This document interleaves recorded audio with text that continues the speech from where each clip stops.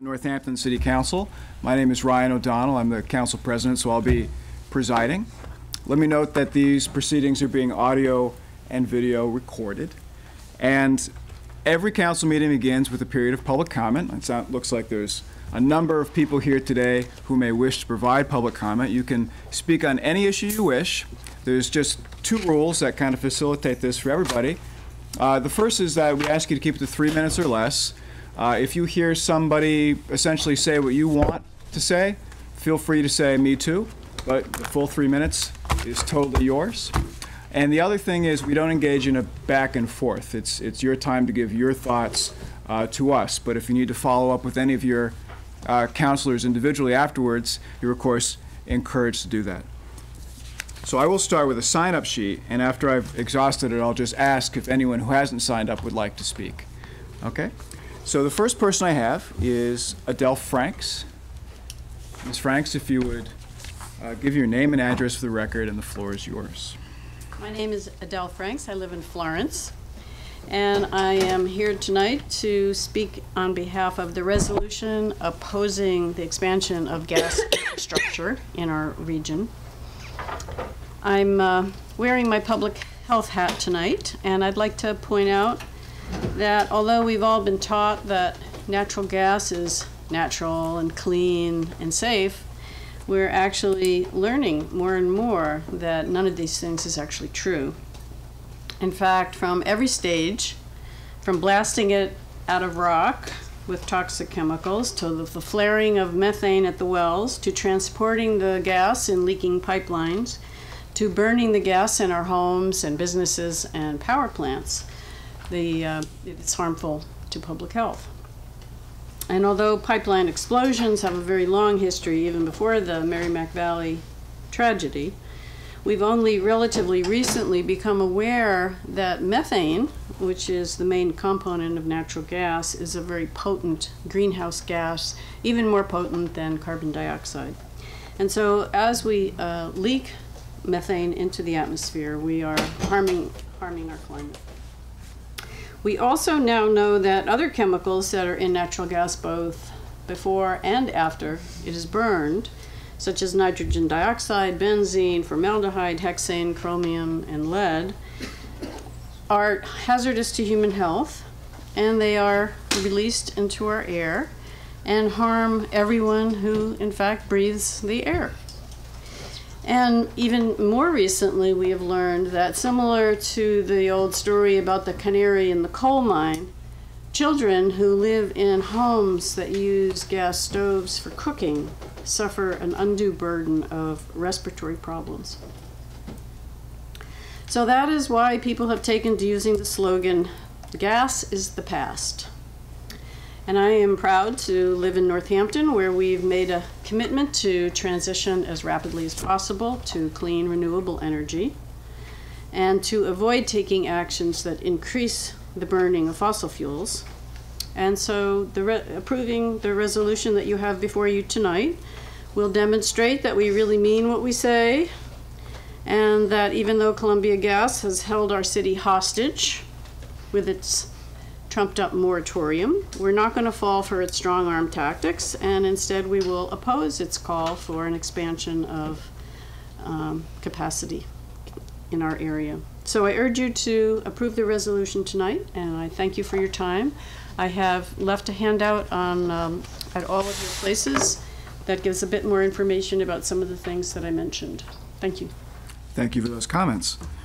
The next person I have signed up is Marty Nathan.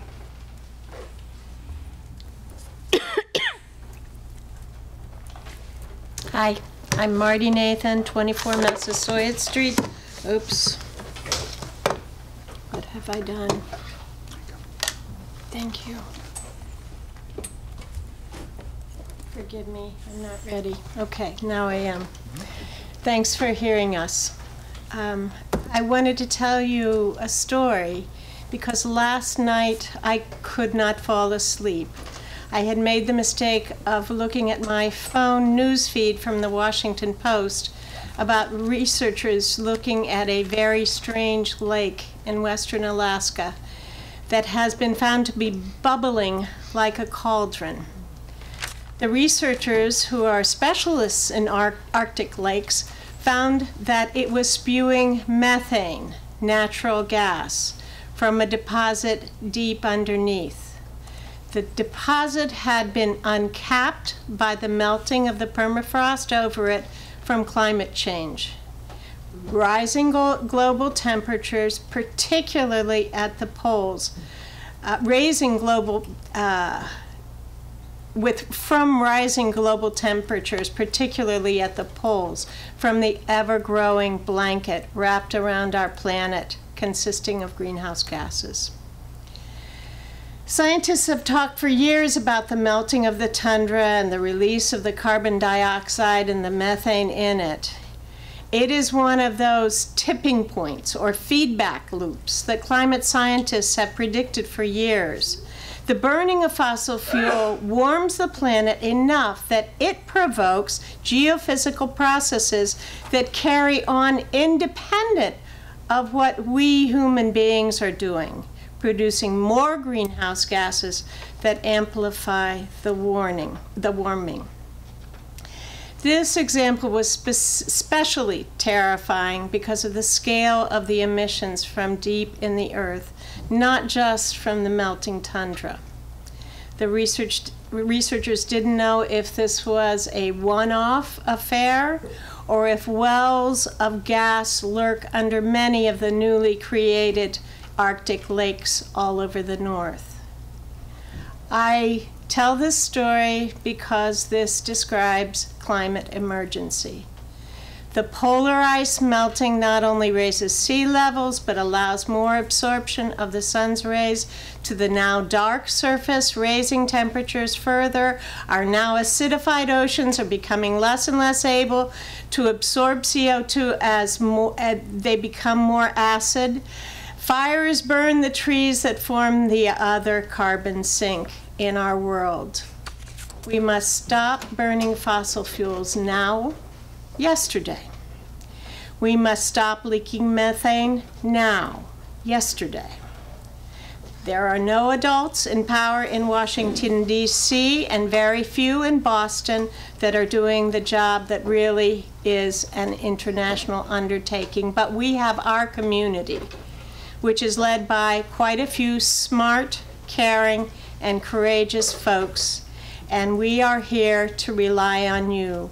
Please unanimously pass the resolution opposing the expansion of gas infrastructure and calling for increased development and implementation of renewable and clean energy sources. Thank you very much. Thank you. Next, I'd like to invite Molly Hale. Hello. Thank you for hearing us. I live at 96 Oak Street in Florence. I'm also speaking about the pipeline resolution.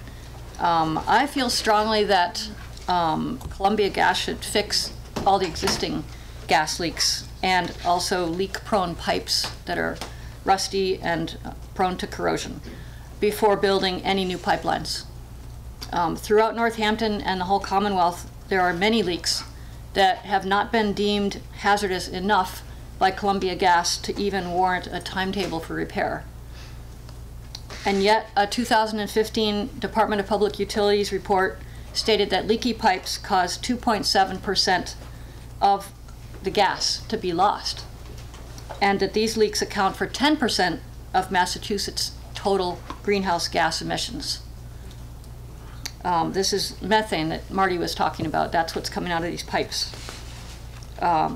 We are in a climate emergency, seriously. And from that standpoint alone, we must find alternatives to building more infrastructure that locks in increases of fossil fuel use where we need to actually be cutting it way, way, way, way back. Locks it in for decades to come. Fixing the leaks is a good place to start, and I urge you to vote in favor of opposing the pipeline. Thank you very much. Rena Pai. Hi, good evening. I'm Rena Pai. I live at 60 Crescent Street in Northampton. And my main reason for being here is because I think it's critical we use less fossil fuels and more renewable energy. But right now I want to talk about a very specific corollary issue, We all know that scores of homes were destroyed by gas explosions in the eastern part of the state. We heard that it was something to do with high pressure and low pressure lines, but the details of this were not clear to me. I assume this meant something to do with the major arteries of the delivery system. I recently learned something different. A couple of days ago, Columbia Gas was at my house to mark the lines for some planned excavation I'm having done. I asked the representative how I would turn off the gas if I were ever concerned about leaking gas in my house. The Columbia Gas representative informed me that I do not need to worry. He showed me that I have a high pressure line and a regulator outside, and he did show me how to turn it off. But then he told me that the homes that exploded recently had low pressure lines without a regulator. Therefore, it appears that some dwellings in Massachusetts have high pressure lines with regulators, while in others, gas is supplied via low pressure lines with no regulator. Why is it that Columbia Gas is allowed to use equipment which is significantly less safe? We need to know more about this. Do all Columbia Gas customers in Northampton have high pressure lines with regulators? If not, rather than using our ratepayer dollars to build new pipelines, let us first uniformly assure safety of the existing systems. And of course, we must continue to plug up all the gas leaks. Someone has already spoken about that, which are a source of waste and which emit methane, which, as we know, is a more potent greenhouse gas than CO2. So we saw with the explosions in Lawrence that there were no warning signs before the gas lines blew up. We need to make sure that explosions like this don't happen again, whether here or anywhere else in our country. And it seems to me the best place for our community to start is to make sure that we have the proper, safest gas connections, rather than trying to expand the delivery infrastructure for a need that Columbia Gas still hasn't proven and which would certainly be better served with renewable energy. So, conclusion, instead of subjecting ratepayers to higher costs to build a pipeline we don't need, let's make sure we have safe equipment right now. Thank you. Thank you, Ms. Pye. Alex McKinley is next.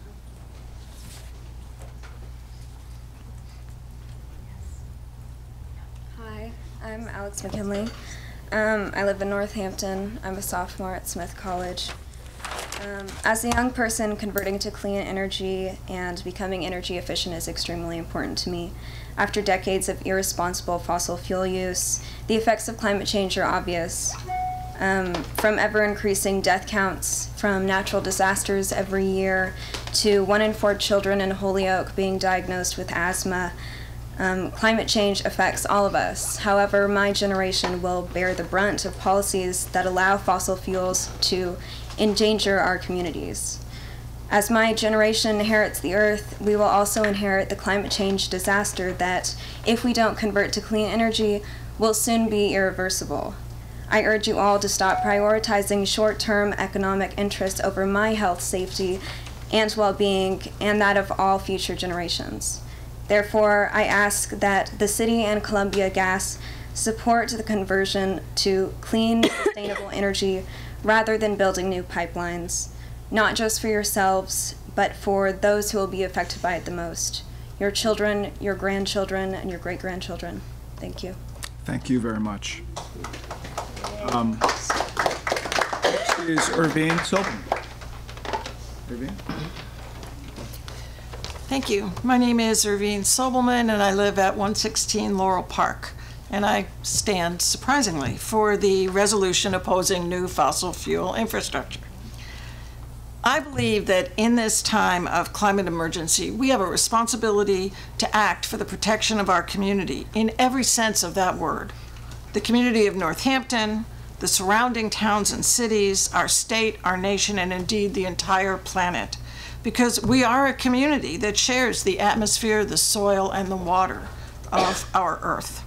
And to act responsibly, we must have accurate information about the problems we face and the options that are available to us. So I commend you for including in the resolution a call for transparency. The City of Northampton has been clear in its intention to reduce our dependence on fossil fuel and has been acting on that intention by promoting energy efficiency, conservation, and conversion from fossil fuels to renewable energy technologies. Even so, Northampton is being used as the justification for a proposal to build additional pipelines in neighboring communities. So on what data is Columbia Gas basing its claim that we need or want more gas in our city? They say we need an increase in gas capacity of 2.2% every year. If we're to live up to our stated intention and our moral responsibility at this moment in history, we don't want ongoing increases in our gas use. We want and need to use less. So where is this data from Columbia Gas? We expect there have been decreases in demand. We know, for instance, that Smith College has reduced their gas usage significantly in the past few years. And Northampton has made advances through the Solarize program, Heat Smart, and Button Up. What improvements in the supply and demand equation have resulted from gas leak repairs, we don't know. But the truth is, if we aren't doing as well as we want to be, we need that data so that we can up our game. Now, we understand that we are not getting off of all fossil fuels this week or even this year, but what we do want is to be moving in that direction. So in that regard, it would make sense to allow exceptions to the coercive Columbia Gas moratorium on new and expanded gas hookups. Let's have a reasonable conversation about where we can cut back and where we might continue gas use in specific applications for which there isn't a good alternative available yet. And a reasonable conversation requires transparency from Columbia Gas. Thank you for demanding that transparency in this resolution and for standing up with and for our community. Thank you, Ms. Sobelman. Next, Susan Taberich, please.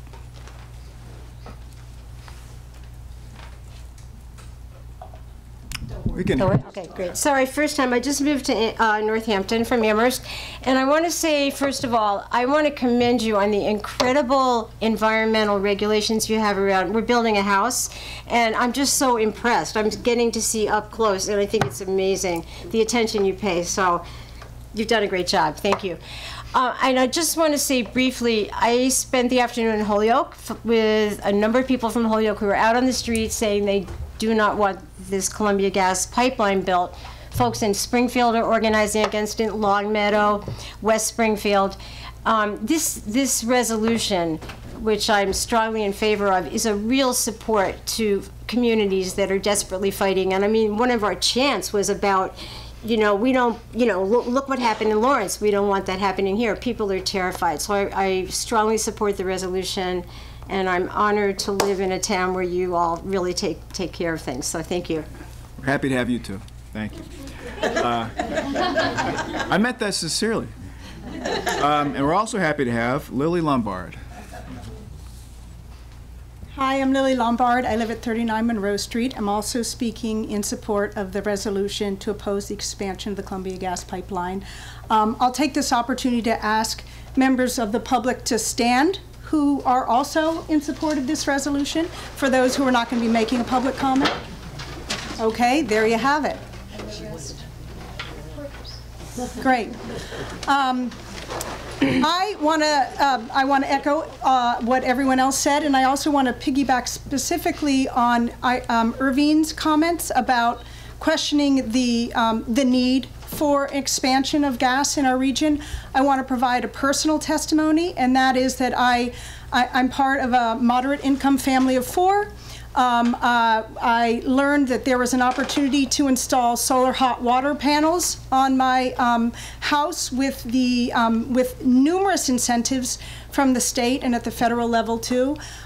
We qualified, we were evaluated, and it is costing our family of 4 for 2 large panels, the tank, the installation, all the permitting, $683. So, and that is going to reduce our hot water demand for natural gas by 80%. And that's just hot water. So that's one way in which people can be taking advantage right now of the opportunity to move from natural gas to clean energy. I also just found out that we qualified for the Solar Access Program, which is another incentive to install photovoltaic panels on our house that would also include the installation of a mini split heating system that is completely off of natural gas. So there are opportunities available all the time for people to make that conversion, and going forward, into the 21st century, there is going to be less and less demand for natural gas, as there should be. So I don't buy this justification for an expansion. I think it's bogus. I think it's based in 20th century data, and we are moving forward into a renewable energy future. Thank you. Thank you very much. Paul Whitridge? Forgive me if I mispronounce your name. Maybe you can tell us your name and your address. Yeah, that's right. My name's Paul Whitridge. I live at 56 Crescent Street. Grew up here, born here. I just wanted to add to all the great things that everybody said so far, that if we were to build a new pipeline, I think it would become what's called a stranded asset, which is a large capital investment that can never pay for itself because the economics change during the course of its lifetime. So I think the value of natural gas is going to continue to decrease rapidly, as it has been, because renewable energy is also decreasing in cost. So renewable energy technology, specifically solar technology, solar photovoltaics, is on just an incredible cost curve right now. The costs have decreased almost tenfold over the last decade, and they will likely continue to fall. So we have a choice now to either build new renewable energy electricity infrastructure or to build this new gas infrastructure. And if we build gas infrastructure that never pays for itself, that the gas company can never make a profit from, we will inevitably be paying to remove it when we don't want it anymore. So folks here have already made great points about why gas is bad. I agree. Why it's harmful to our health. I agree. And why we have great alternatives. Lily just enumerated those alternatives very clearly. I just also want to point out, if we build something now, we'll be footing the bill for a cost we didn't want in the first place, shorter than we think, and we're going to be paying twice for something that we never really wanted. So please oppose the pipeline and approve this measure. Thanks a lot. Thank you very much. Sharon Moulton.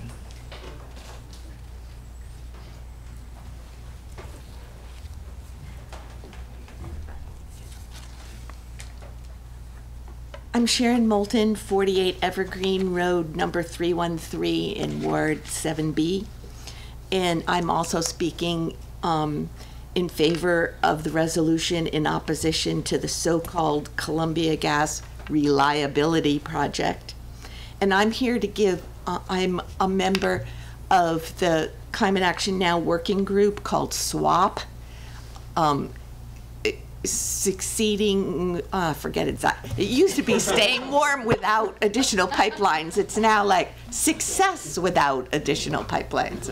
But anyway, we've been working with some counselors on this resolution, and I want to thank those counselors, and I also want to thank you for adding recognition of the Columbia gas pipeline explosions in the Merrimack Valley to the resolution that we'd talked about, and thanks for supporting the demands of our senators and our Attorney General, and thanks for highlighting the necessity for a complete and transparent investigation of the events and Columbia Gas's responses to those events, an understanding of why the disaster took place and how to ensure that nothing similar can ever happen again must happen before any gas infrastructure is replaced, expanded, or allowed to change what it's currently doing in any way.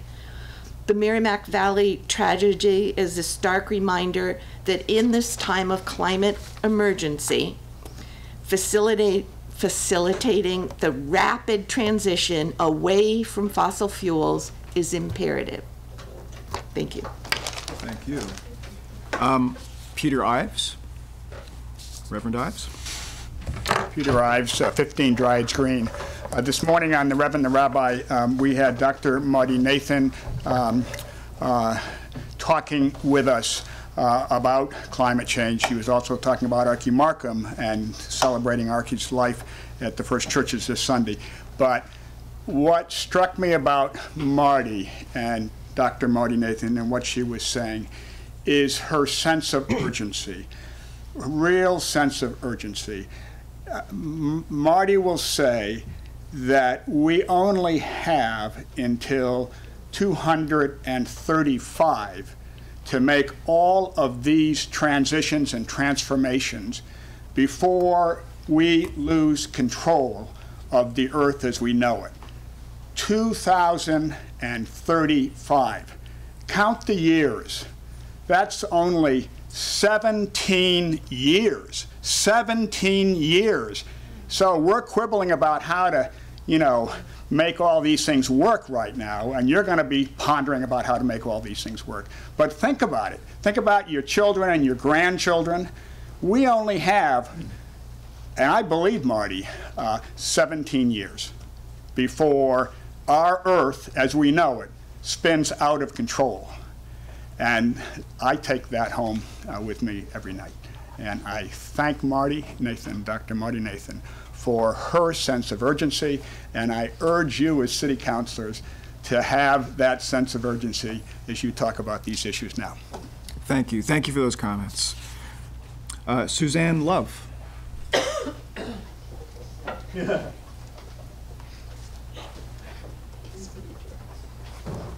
Hi, I'm Suzanne Love, and I live on 109 Ryan Road. And I'm here tonight as a nurse. I work in the emergency department at Bay State Franklin Medical Center, and I'm here to ask for all of you here tonight and in the audience behind me and watching on TV to please vote yes on question 1. This will allow for a safe level of patients for a nurse to have at one time. This is for registered nurses who work in the hospital. We believe that the best way that patients get care is to have the right amount of nursing attention. That's why patients are in the hospital, is because they need a nurse who can care for them at the level of care that's necessary. Patients who are hospitalized at this point really need a lot of care. It's the sickest of the sick who are admitted to the hospital. There is enough money to be able to hire the nurses to provide the care that's necessary. So please consider the people who are in the care in the hospital. If you or your mom or your grandmother or your child was pushing the call bell at 3 a.m., you would want a nurse to come to respond to that need for help. Do you have to go to the bathroom? Do you need some pain medication? Are you scared? What do you need? You'd want a nurse to be able to be there to help with that concern. So thank you. Thank you. The next name I have is, I'll just read the last name. I can't make out the first. Silva. Forgive me for not reading the first word, but the floor is yours. My name is Errol, and I live on 48 Marshall Street in Northampton. I'm standing in front of you tonight as a nurse and as an American citizen to ask you to vote yes on question 1. Becoming a nurse was realizing that the American dream was possible. While going to school to pursue my second bachelor degree in this country, I support myself financially by being a nursing assistant. I came to this country alone with no family member. It wasn't easy to achieve my American dream of becoming a nurse. Where I work now, in an acute rehab center specialized in brain trauma and stroke, I am responsible for 10 patients on a daily basis. When the hospital census is kind of low, our load someday increases to 12 patients. And when a nurse calls out sick and the hospital can't find a nurse to replace she or he, we have no contract with an outside agency because our administration states that the hospital can afford it. We are obliged to take our nurses' friends, patients, increase to a ratio of 1 to 15. We're tired of being taken advantage of, being coerced into the name of our profession. We're tired of not being able to take breaks to even use the toilet. My colleagues and I sometimes joke to see who went for the longest time without peeing. This is not a joke. This is our reality. We're not angels with superpower. We are human beings with a physical body. Today, we nurses are dealing with serious health issues that could be prevented, such as hypertension, back pain, arthritis, obesity, and mental health illnesses. We're tired of jumping from one hospital to the next, hoping that it's going to be better at the other hospital. I believe in the American dream, that through hard work and commitment to what I do, I'll be able to support myself and my family financially by being a nurse. I'm afraid that if question 1 doesn't get voted into legislation, I will not be able to carry on with my job. If that continues, the ratio of 1 to 10 or 1 to 12 or sometimes 15, I am afraid that my American dream is becoming my American nightmare. But I'm very hopeful. I am a nurse. I'm hopeful that my patients will get the care they need by increasing nursing staff in the hospital of our beloved Massachusetts. Thank you for your time, attention, and thank you for your supporting by voting yes to question 1. Thank you. Thank you.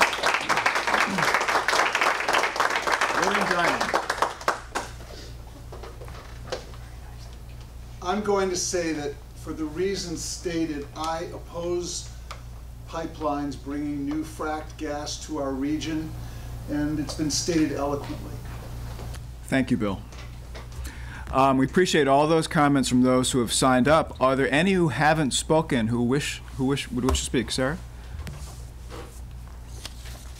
Hi, I'm Sarah Field. I live at 40 Elizabeth Street in Ward 3 in Northampton, and I'm here, well, supporting yes on question 1, definitely, but also supporting the resolution regarding the natural gas pipeline. And I want to thank the councilors that put the resolution forth and all of the people who've been organizing against the pipeline.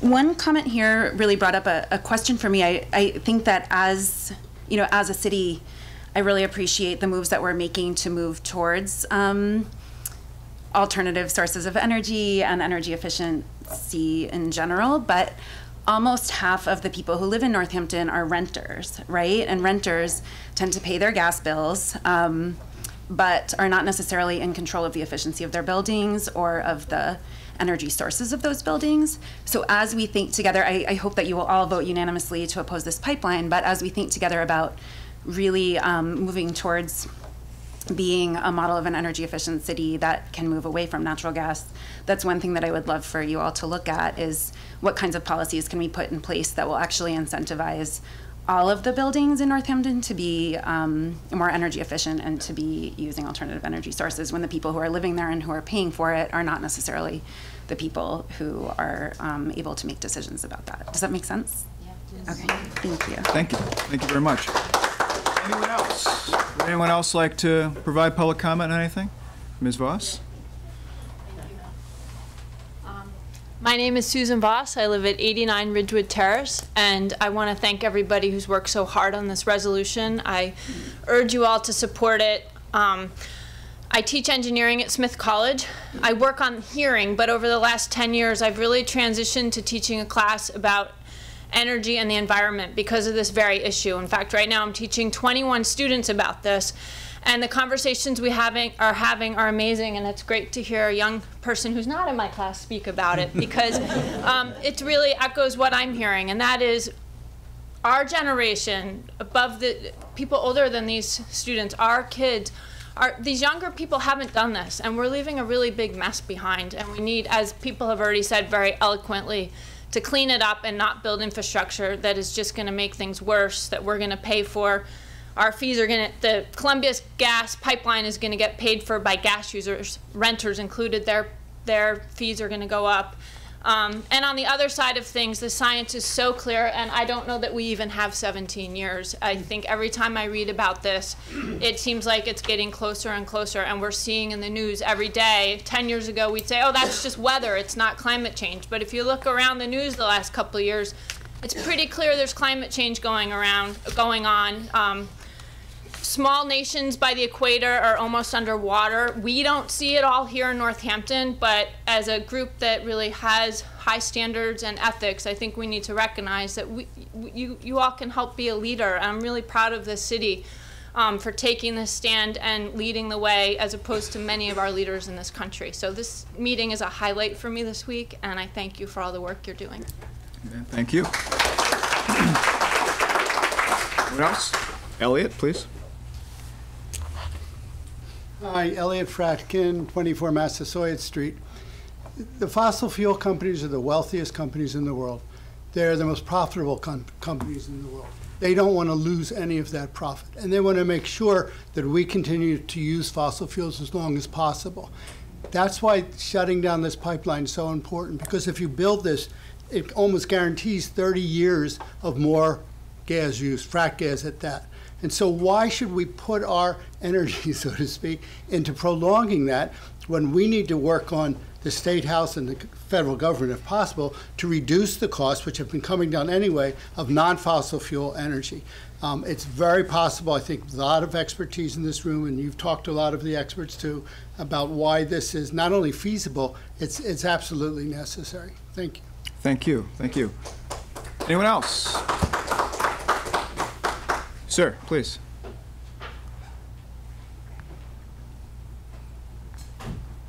So thank you all for doing this. I know these are late nights. And my name is Paul Voss. I'm at 89 Ridgewood Terrace. And I can say that early 2000s, we actually retrofitted our home with solar energy on the roof and photovoltaics, and it was really made a tremendous difference in reducing our gas bills and our electric bills, and has continued to work for almost 20 years now, and just as well as on the day we installed it. So the technology is, one of the great hopes is that the technology is moving in a way that the costs are coming down and these systems are exponentially, especially the photovoltaics, exponentially cheaper, and actually giving gas and oil a real run for the money. But I think what you're doing here is supporting that and doing what you can to push it in the right direction.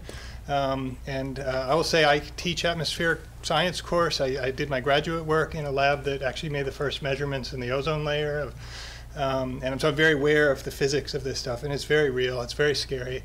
I share the view that I don't know if I share it's a climate emergency. That ship may have sailed 20 years ago. We may be in for a real ride. But the things that we do now can slow it down and can maybe make it a little better world for our children. And it's not their grandchildren, it's the children that we're concerned about. So thank you for what you're doing. Yep. Thank you. Anyone else? No one else wants to speak? This group doesn't strike me as shy. I wouldn't use that word to describe most of the people here. Sure, Eric, please. It doesn't pertain directly to the pipeline, but to recycling and the environment. I think we've mentioned, and everybody's concurrent and agrees that recycling is necessary. Nothing personal to mention. Coke and Sprite, I believe, recycle in Arizona. I think everybody in the state is aware it doesn't recycle in Massachusetts yet. I'm really not sure why. We did some things with Ripeberg for the recycling bill and the lemon law in the 80s, and if it needs legislation, I'm not really sure. I Googled Arizona and Elizabeth Warren's staff and got a general note back about the environment. I personally don't believe that cans really pollute the environment because it comes from there, but recycling is simply efficient and expedient. I think we all agree. So if we can sort of keep that on the agenda for Arizona, and adjunctly Pearl Harbor comes up. There's a battleship Arizona, correct? So in memory of Pearl Harbor too. Okay. Thank you, Eric. Thank you. Anyone else? If no other members of the public want to provide public comment, we'll convene. Thank you, everyone, for your comments. And so I'll ask for a roll of the City Council to go into session. Here. Present. Here. Present. Here. Here. Here. Here. Okay. We have a couple of public hearings. I'd ask anyone who's leaving to subdue their conversations as they leave. Okay, it's optional. The first public hearing, ladies and gentlemen, can I ask you to subdue your conversations, please? Thank you. It just helps us go through the kind of routine business we have here. The first is 18140, National Grid and Verizon New England poll petition for North Main Street in Leeds. And so I would ask for a motion to open the public hearing on this matter.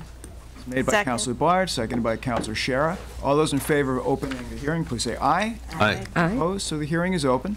Are there any proponents of this petition to start? Here comes Lisa. Hello?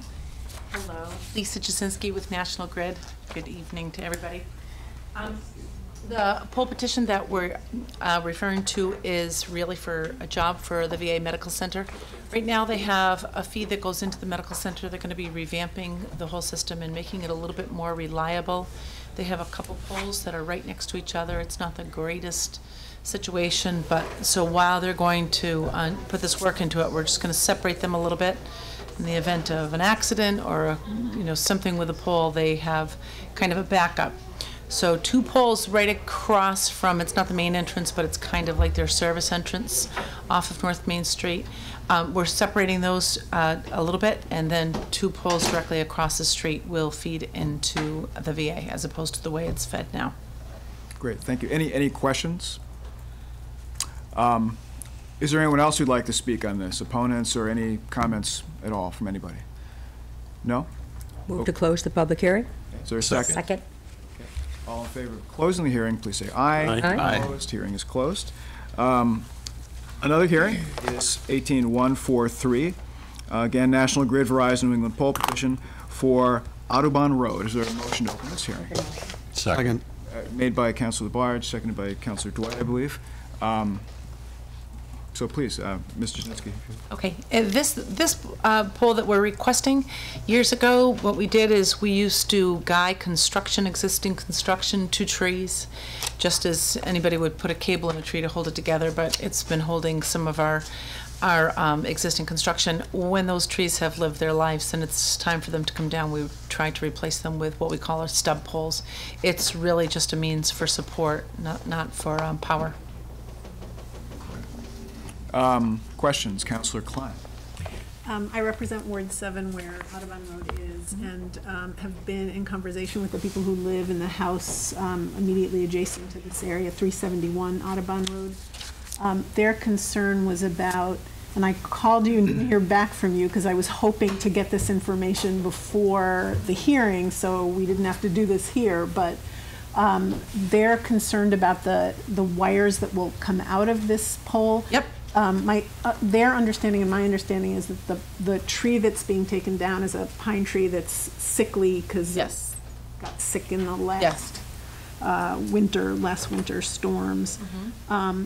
But they have a number of trees. There are some shagbark hickories and a whole line of disease-resistant elms that they actually planted, that they're worried about new wires going through those trees and affecting the growth of the trees. So they wanted to know if that had been considered.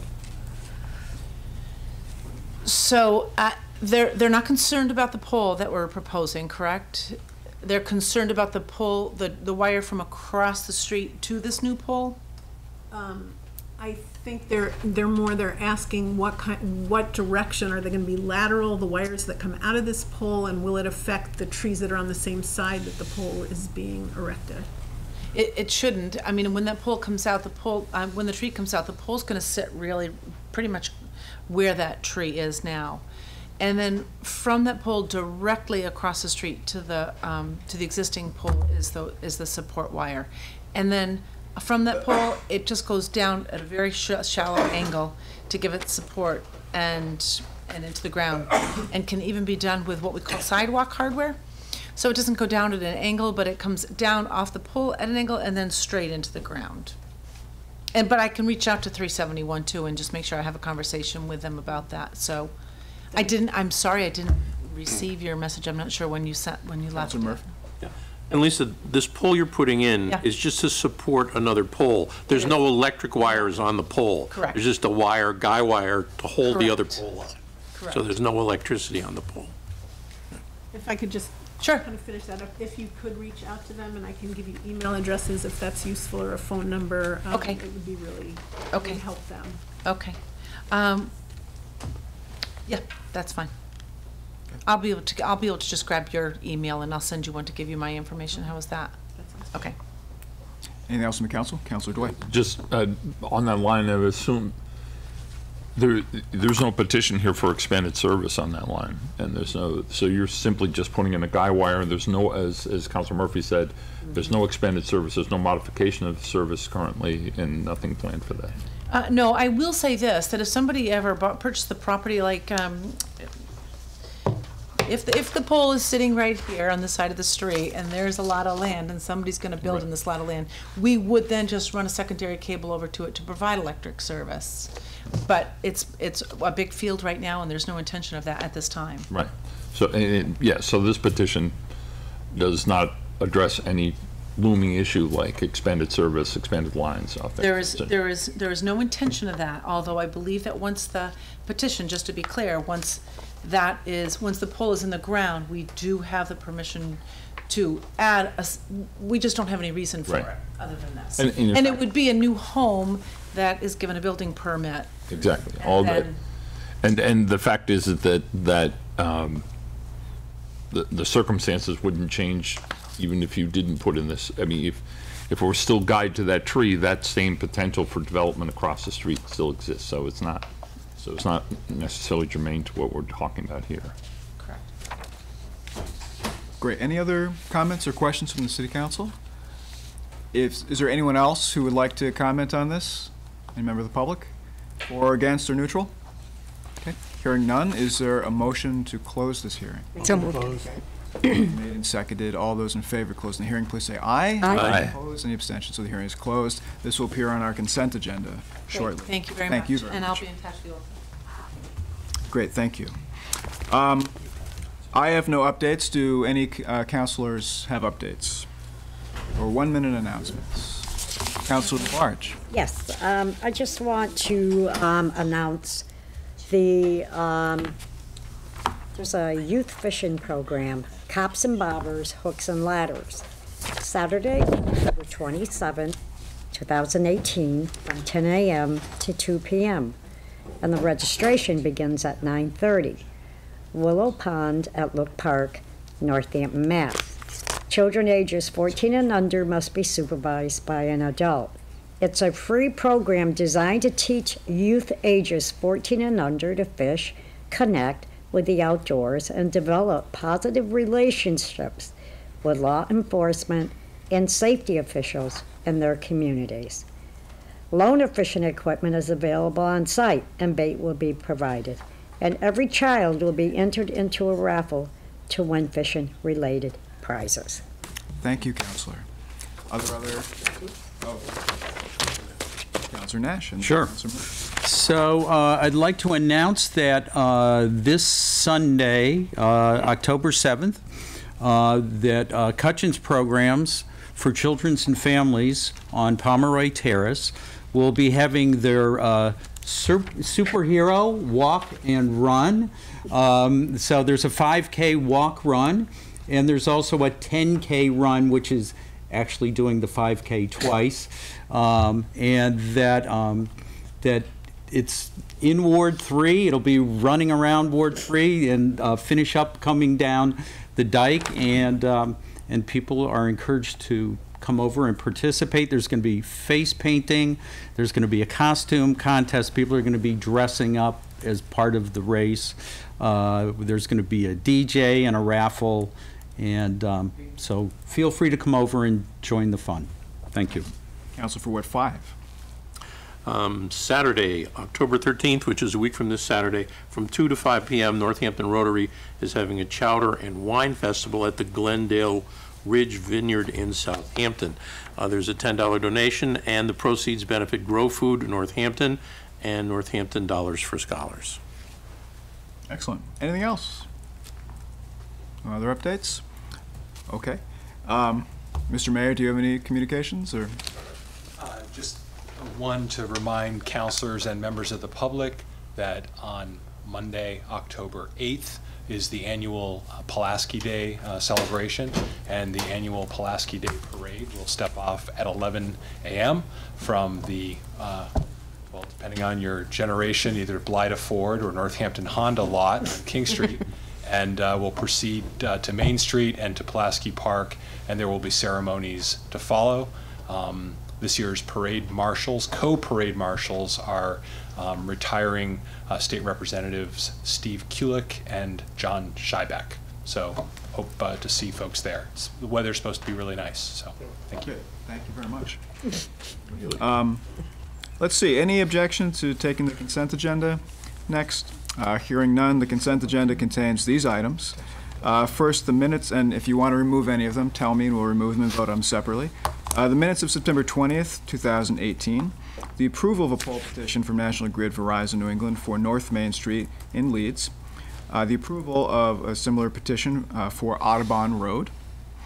And various appointments which have all received positive recommendations from the Committee on City Services. Those are to the Agricultural Commission, Richard Jaski of 774 Bridge Road, to the Public Shade Tree Commission, Susan Lofthouse of 15 Stoddard Street, to the Energy and Sustainability Commission, Aidan Maynard of 12 Perkins Avenue, and to the Transportation and Parking Commission, Devin Bruce of 46 Columbus Avenue. No, any removals? Then we have a motion to approve. Second. And seconded by Councilor Dwight. No discussion. All those in favor, please say aye. Aye. Opposed? Any abstentions? So the consent agenda is approved. And now we will move to resolutions. I have two copies, so educate me on which is the most recent one. I'll ask our administrative assistant if she knows. Maybe.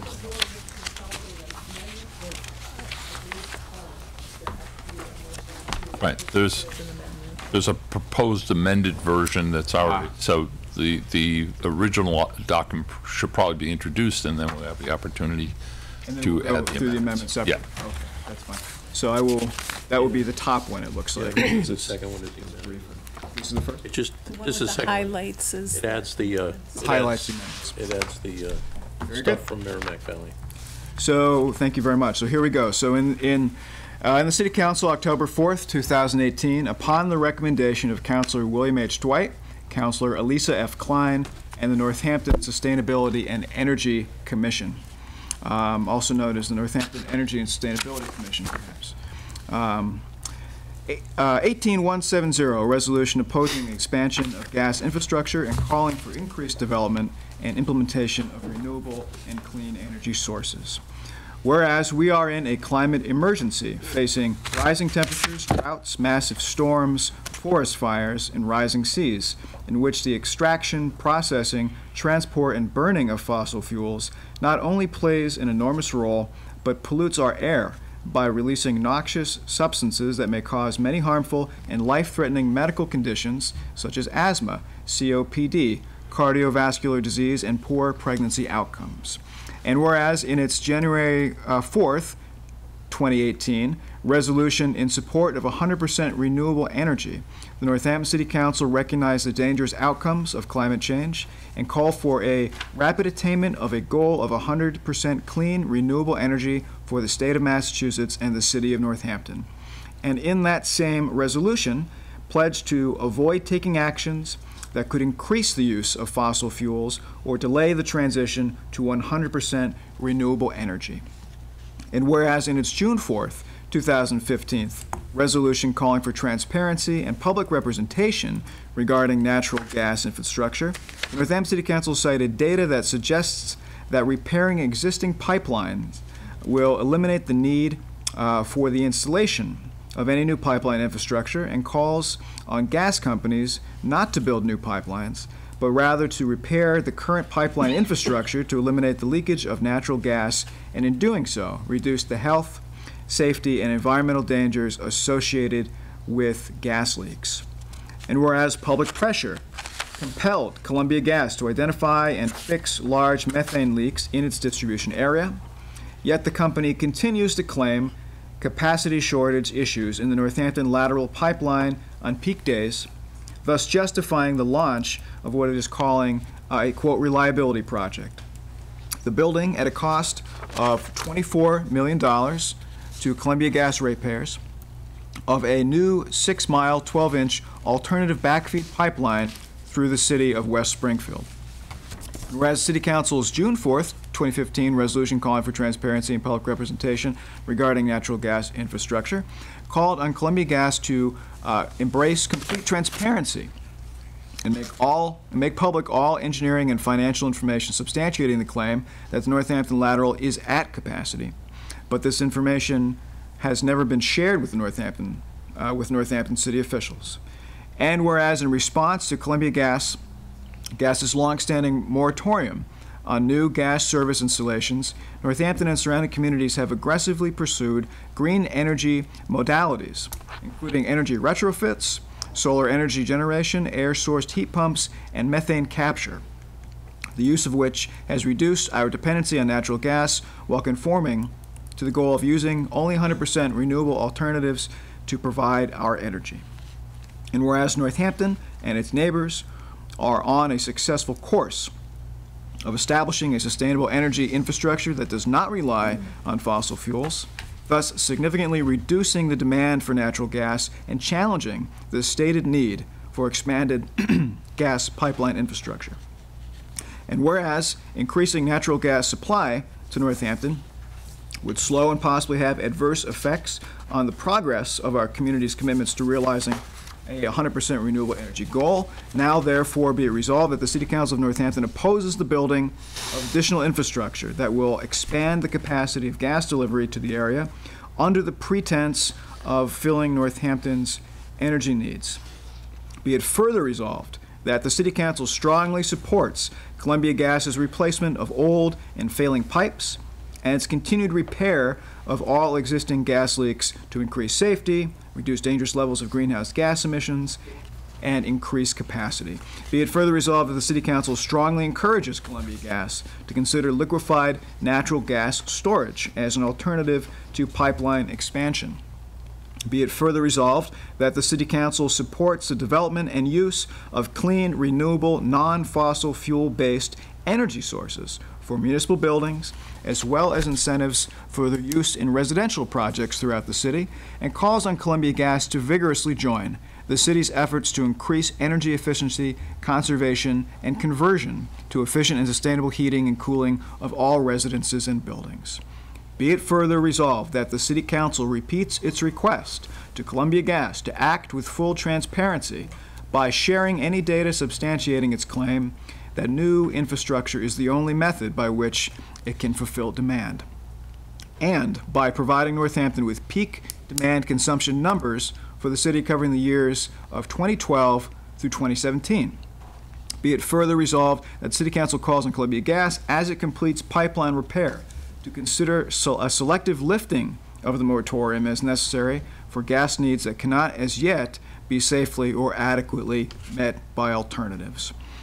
Be it further resolved that the administrative assistant to the City Council shall cause a copy of this resolution to be sent to Columbia Gas President and Chief Operating Officer Stephen Bryant, U.S. Senators Elizabeth Warren and Ed Markey, U.S. Representative Jim McGovern, Massachusetts Governor Charles Baker, Northampton's legislative representatives at the state level, and Northampton, Massachusetts Mayor David J. Narkowitz. And the resolution notes that this resolution was developed through the initiative of and with the great assistance from Northampton activists from staying warm without additional pipelines. So having read the resolution, do I hear a motion to approve it for discussion? So moved. Second. Made and seconded. Excellent. So I guess perhaps we could ask one of the sponsors to kick it off, but really it's open to any councilor who wishes to speak on this. Well, before we discuss it, I'd like to just take a look with everybody at the suggested amendments. So I guess move to make amendments. Would you like to kind of describe the text of the amendments and then? So we should do that before we. I think I have it. Floor, I suppose. Sorry, now I'm pulling it up. It's okay.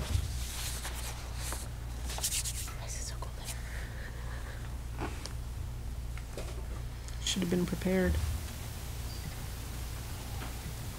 My agenda went away. Bill, do you have them in front of you? Yeah. I mean, I can say one thing to start, which is that the reason for these amendments, and then we have a couple that we're actually going to add here on the floor that you don't have highlighted, is that we, Councilor Dwight and I brought this to the Energy and Sustainability Commission, and that's the first Scrivener's error that needs to change. It's not Northampton Sustainability and Energy Commission, it's Energy and Sustainability Commission. The day of the explosions in the Merrimack Valley. So literally while we were considering this piece of this resolution, the explosions were happening, but we didn't know yet. And we left the meeting, and within 10 minutes after the meeting, we got word of what was happening in the Merrimack Valley. And we just felt like it was a glaring omission to not interweave into this resolution information about what happened in the Merrimack Valley, because it's so relevant to everything that we're trying to say about expanding pipeline capacity. So that's the reason for them, and so Dwight, read them. So the proposed amended language would add, after I believe the 8th whereas, it says, whereas on September 14th, 2018, a series of Columbia gas pipeline explosions throughout the Merrimack Valley, cities of Lawrence, Andover, and North Andover, Massachusetts, resulted in 70 fires, strong gas odors, the death of an 18-year-old man, injury to over 25 people, and the destruction of over 40 homes, 18,000 homes to be left without power, and mass evacuation of over 8,600 people from their homes.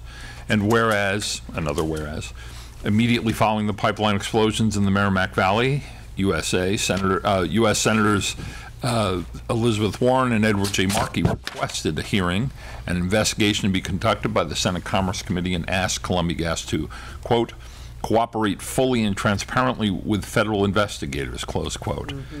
And then another whereas, the Massachusetts Department of Public Utilities will be conducting an investigation into the Merrimack Valley explosions, and the Massachusetts Attorney General's Office is tasked with ensuring that the DPU's investigative process is conducted, and here's that word again, with transparency. And then those are the whereases, and then the what we got? 1, 2, 3, 4, 5, 6. The 7th, be it further resolved, would read, if accepted, be it further resolved that the City Council supports U.S. Senators Warren and Markey in their efforts to ensure that the recent Merrimack Valley explosions are fully investigated at the federal level, and that they demand higher standards of safety and transparency by Columbia Gas in all regions served by Columbia Gas in Massachusetts. And be it further resolved, the City Council encourages the DPU and the Massachusetts Attorney General's Office to conduct a thorough and transparent investigation of Columbia Gas's role and responsibilities in the Merrimack Valley disaster, and take subsequent steps to ensure that such a pipeline disaster never occurs again. And then in the final resolve, we would like to add that this document be shared, should it pass, with the Attorney General Maura Healey and also the Massachusetts Department of Public Utilities Chair Angela M. O'Connor. And those are the proposed amendments as they stand. I hear that as a motion, or are there further? And with one small addition, since we wrote the resolution, the staying warm without additional pipelines swap, the work group of Climate Action Now here in Northampton changed its name. So we'd like to change staying warm without additional pipelines at the very end of the resolution to succeeding without additional pipelines. Very good. Well, this is good for a first round of amendments, so I've heard this is made and seconded. Seconded, yes. So any discussion on those amendments? All those in favor of those amendments, please say aye. Aye. Opposed? Any abstentions? So those are adopted. The group can now not change its name again. Well, at least we can for second reading. Right, exactly. You got until second reading. Any other comments? Now that we have the full text, Councilor Dwight?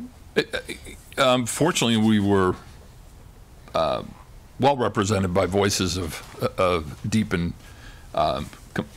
impassioned knowledge relative to this issue. So what I would add to that is that, and in fact, I have heard from some people who have expressed concerns about this, this resolution, saying that someone actually argued a social justice issue, which actually is not unreasonable. Actually, Sarah spoke to that in some level too. Because the energy retrofits that are available tend to be for people who have the means in order to make those adjustments, and or if they're renting, they really don't get much of an option there. The fact remains is that it's been pretty evident. I mean, in some bizarre way, actually, Columbia Gas did us kind of a favor. They imposed a moratorium under making the argument that they did not have the infrastructure to provide the capacity that Northampton demanded. The moratorium has existed for a considerable length at this point, where Northampton's actually done what we're asking them to do, which is we've adapted. And in fact, it actually dovetailed beautifully with programs that we were promoting and an ethos that we were also promoting and have supported in resolutions. And that was to make a conversion from the consumption of fossil fuel and go to 100% renewables. They basically forced us, it was an enforced austerity, which we responded to brilliantly. We have made considerable strides in this. And I would point to people that actually, the building right there, that little round building that we think is quaint and cute, that building actually was a source of gas for Northampton. Actually provided the lighting. It was coal gas, and they would process it, and the gas would literally, it wasn't pressurized, it would literally bleed into your house. Older houses around here still have existing gas pipelines in their households. Hopefully they're dead-ended, because that's turned out not to be particularly safe. Mount Tom Power Plant in Hoyoke is a coal-fired plant that I was alive when it was built. I had the pleasure of being alive when it's now scheduled for demolition to be converted into a solar field.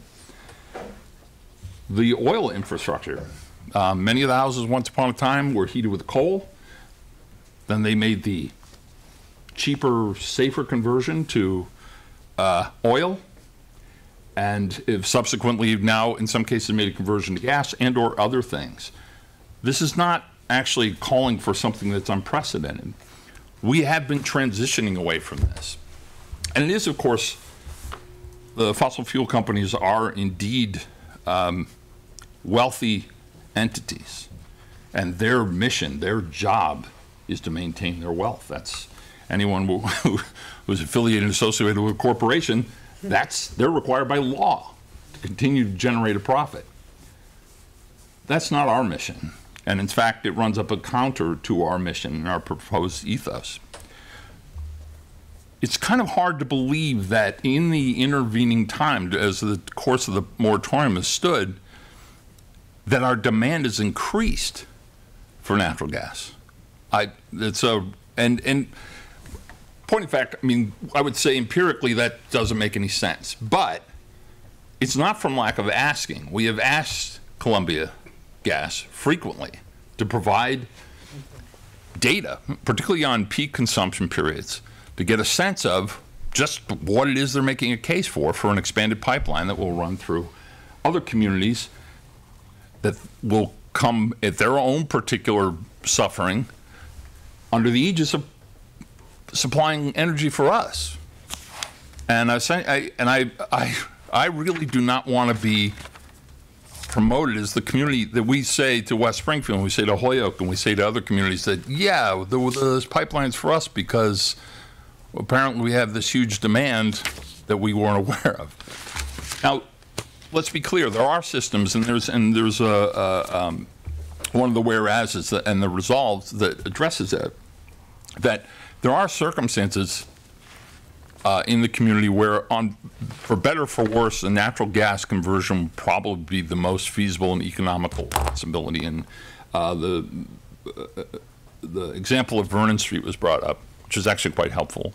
Vernon Street School has a furnace that is a monster of antiquity, and it's an oil-fired furnace. They do not have the means nor the access to systems to convert and energy retrofit that place so that they could actually heat it, continue to heat it safely. Natural gas may be the only answer, but the fact is that if we have indeed reduced our demand, and if we do start to address the issue of gas leaks, that there can be an accommodation for systems like that have special exception capacity to or status to be provided with that opportunity. Now, the lumberyard project, of course, they were originally planning to use natural gas, and they're now using propane. Not an ideal situation. On-site propane storage is not what you would call especially ideal. But the fact is that also there were mini splits. So there's a system, and they're very efficient systems, and they're very efficient buildings that are currently there. So before Columbia Gas starts using us as an excuse for their expansion, they have yet to prove a need. They've yet to approve a desire in the community for this service, expanded service. This is not to meet current capacity, this is to expand capacity and continue their ability to do their legal obligations, generating greater profit. But that does run counter to our community desires, and also, not to put too fine a point on it, the sense of urgency that was pretty eloquently presented to us tonight. Thank you. And anyone else?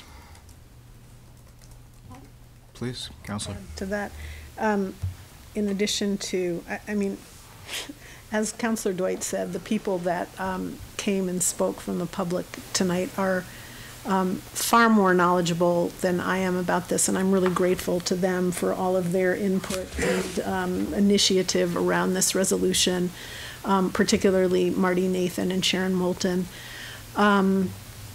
And Councilor Dwight kind of covered a bunch of pieces that we didn't have in the resolution, we didn't hear, but I want to put a finer point on the whole issue of gas leaks. The Columbia Gas, purportedly has this need to expand capacity to meet need. And we talked about this quite a bit in 2015 when we passed the previous resolution about transparency and fixing gas leaks. But I want to return to it because we have really good data, studies that were done by Senator Markey's office, the Conservation Law Foundation, Harvard University, the Massachusetts Greenhouse Registry have all shown that by fixing the leaks that we have identified throughout the state, we can actually address any additional need for additional capacity.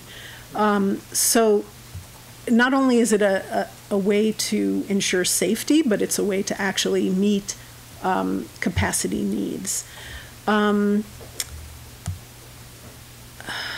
have a lot of data that I was going to share about the leaks and the amount that it actually costs the Massachusetts ratepayers to fix those leaks, but I'm not going to go really deeply with that. I do want to say, though, that the United States has 2.6 million miles of gas and oil pipeline, and that's the largest transportation network in the country. And as one of the folks who offered public comment shared, that's a real stranded asset as we continue to develop 100% renewable methods of delivering energy, bringing energy to homes and businesses. We're not going to need that pipeline. And to sink more money and energy into building more of that pipeline for gas and oil, in this case gas, is completely, it's a 20th century project, and we're looking forward to do something different. This resolution is just part of a bigger puzzle of what we're advocating for here in Northampton and throughout the Commonwealth. It stands next to our call for transparency in our resolution from 2015, and it stands next to our resolution calling for 100% renewables by, we didn't say what year, but supporting rapid attainment of 100% renewable energy for Northampton and for the state of Massachusetts. And so I think what we've done here is create kind of a quilt, as it were, of all the different pieces that we need for our city, from calling for 100% renewables to asking for transparency from existing energy companies, and demanding that we not create additional capacity when it's not even needed. We're moving into the 21st century. Thank you. Thank you. Anyone else on the council like to speak to this? Councilor Barge, please. Yes, I'm supporting this resolution 100%. I supported the others. And I'm just appalled by why we cannot get any transportation or communication from Columbia Gas. This is our city. We are asking them, I don't know how many times now, of giving us reports. And like Councilor Dwight mentioned tonight, we have no knowledge of anything. I have concerns as a city councilor. How could we get that knowledge? And maybe Councilor O'Donnell, maybe you could work on that, because I think that every resident here in this city should have rights of that transparency and communication. And I want to thank the two councilors for designing this resolution. Everything in it is absolutely true.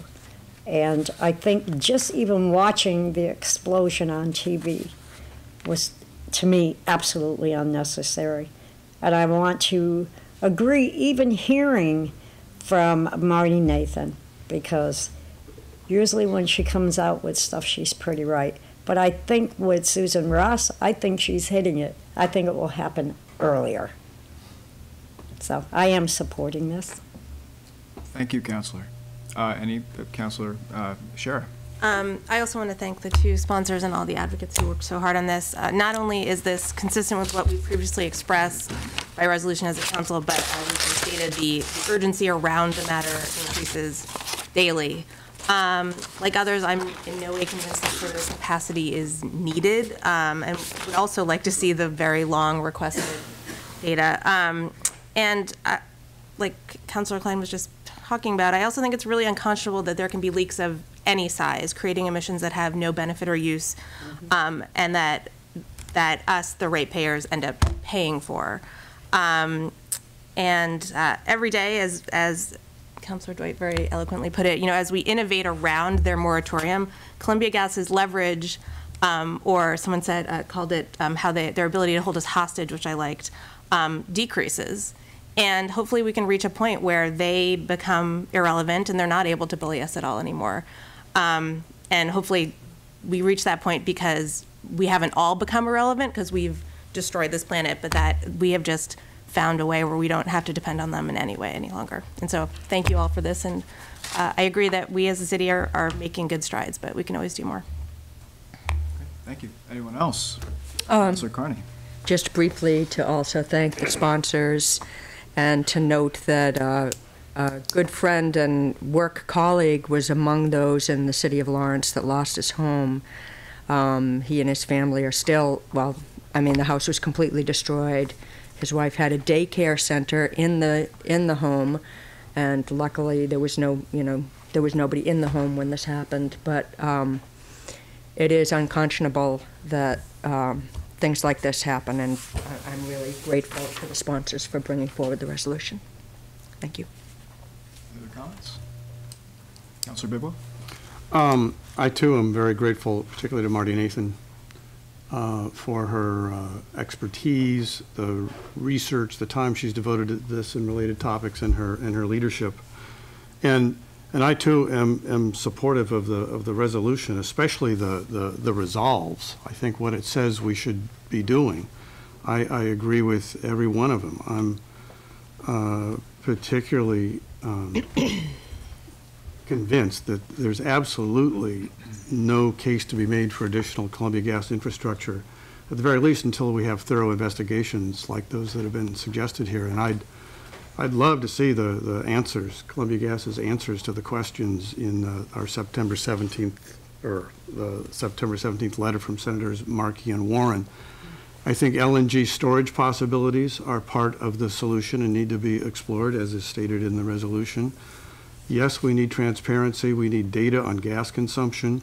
I do believe forecasts have been made on the basis of 20th century data, and they're not providing us with 21st century data. I agree with the concept of understanding the impact on demand of our conservation measures and fixing of leaks, so that we have some idea of what we've been saving, so that maybe we can make a few exceptions here and there to the moratorium for some of the examples that Councilor Dwight has suggested. I think it's crazy that we have an oil-fired brew pub going in on Strong Ave, and I think it's crazy that we have affordable housing developments with on-site propane storage. I totally agree with where this is headed. I do think that in some of the whereases, we could be making an even stronger case, and a stronger case by what I view as cleaning up just a few. I'd rather see this be ironclad and totally accurate on the way to making the case. And there's just a few things that I would ask the sponsors to consider a rethink, perhaps, or a tweak between now and second reading.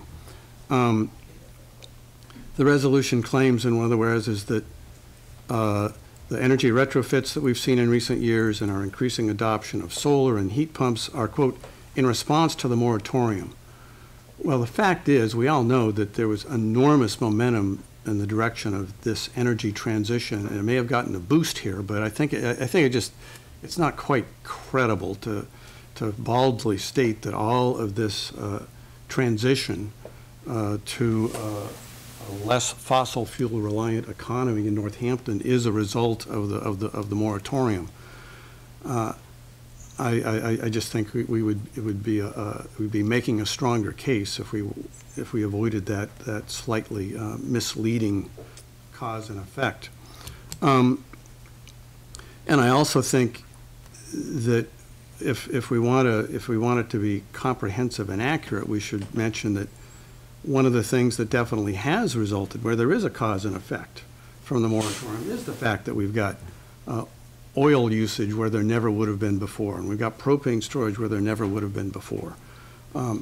I think we kind of cherry pick the implications of the moratorium by just talking about the things that we want to pat ourselves on the back on, and don't call attention to the fact that there's some pretty ugly things that have happened too that we would rather not have happen. And one last point that I would just like to make, and mind you, all of this is in the context of being supportive of the resolution, but when I think before we get too carried away patting ourselves on the back about our role in an aggressive adoption of green energy modalities, I think we need to just be honest with ourselves that when we replace natural gas usage with electrical usage from the grid, what we're effectively doing is displacing our own burning of fuels and having other communities that host power plants burn those fuels.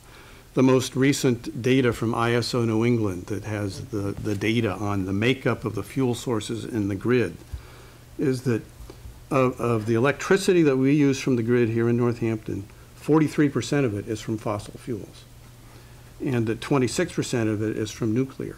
So let's just be clear before we get too proud of ourselves that by switching to electric, it's cleaner here, but somewhere that electricity is being generated, and it's in somebody else's community. In fact, 2/3 of our electricity comes from either fossil fuels or nuclear plants where the electricity is generated elsewhere, and we can't lose sight of that. I'm not arguing against our conversion to electricity, but let's remember where it comes from, and that needs to be part of where we keep our attention. So.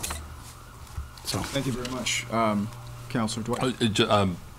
Actually, on your first point, I absolutely agree. I think there's a way that can be redrafted to actually expand the impetus for and the inspiration for our push towards renewable energy.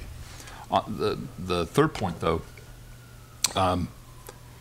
you're quite right on the statistics. I wouldn't be the least bit surprised, but the fact remains is that, for instance, the Heat Smart program is dedicated to converting solar green energy into electrical consumption. So the mini splits, for instance, or air source heat pumps are the perfect complement for a solar generated system.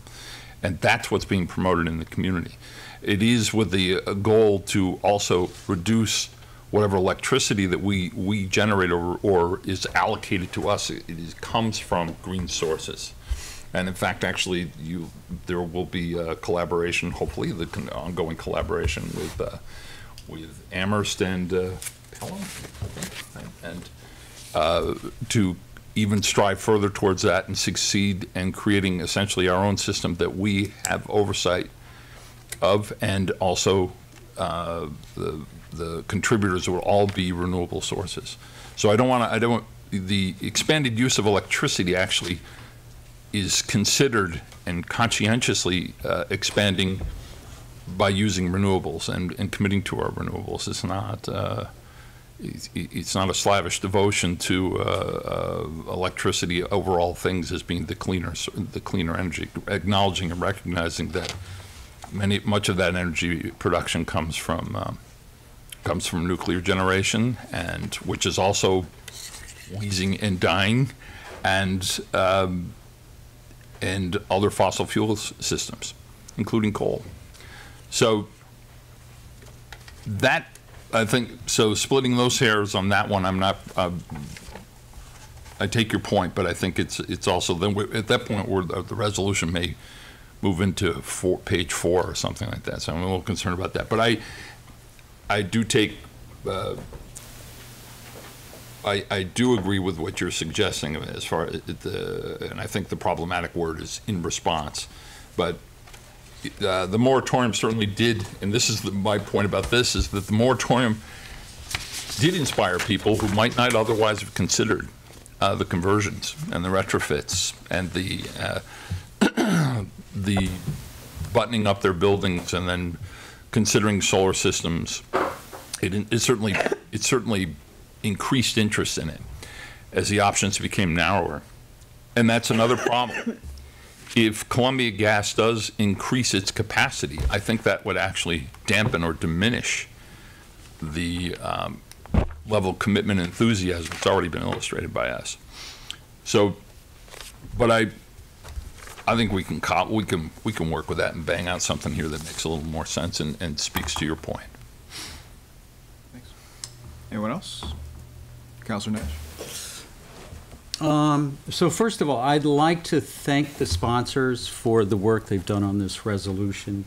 The public comment tonight, I felt like, I'm a science geek, and to hear all of the information that was shared tonight was terrific.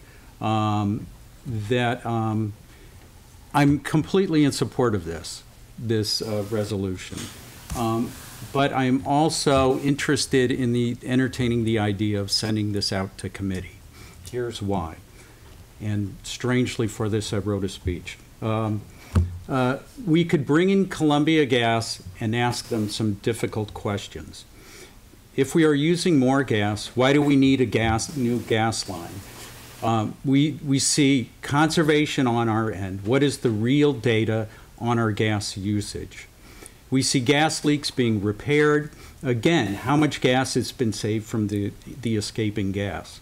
And where is the data, and why is this not shared with us? And all of the councilors have been referring to that.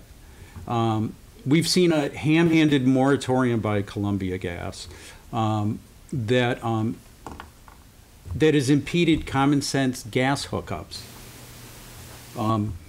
for affordable housing, for economic development, and that it's stagnated sustainable development here in our city.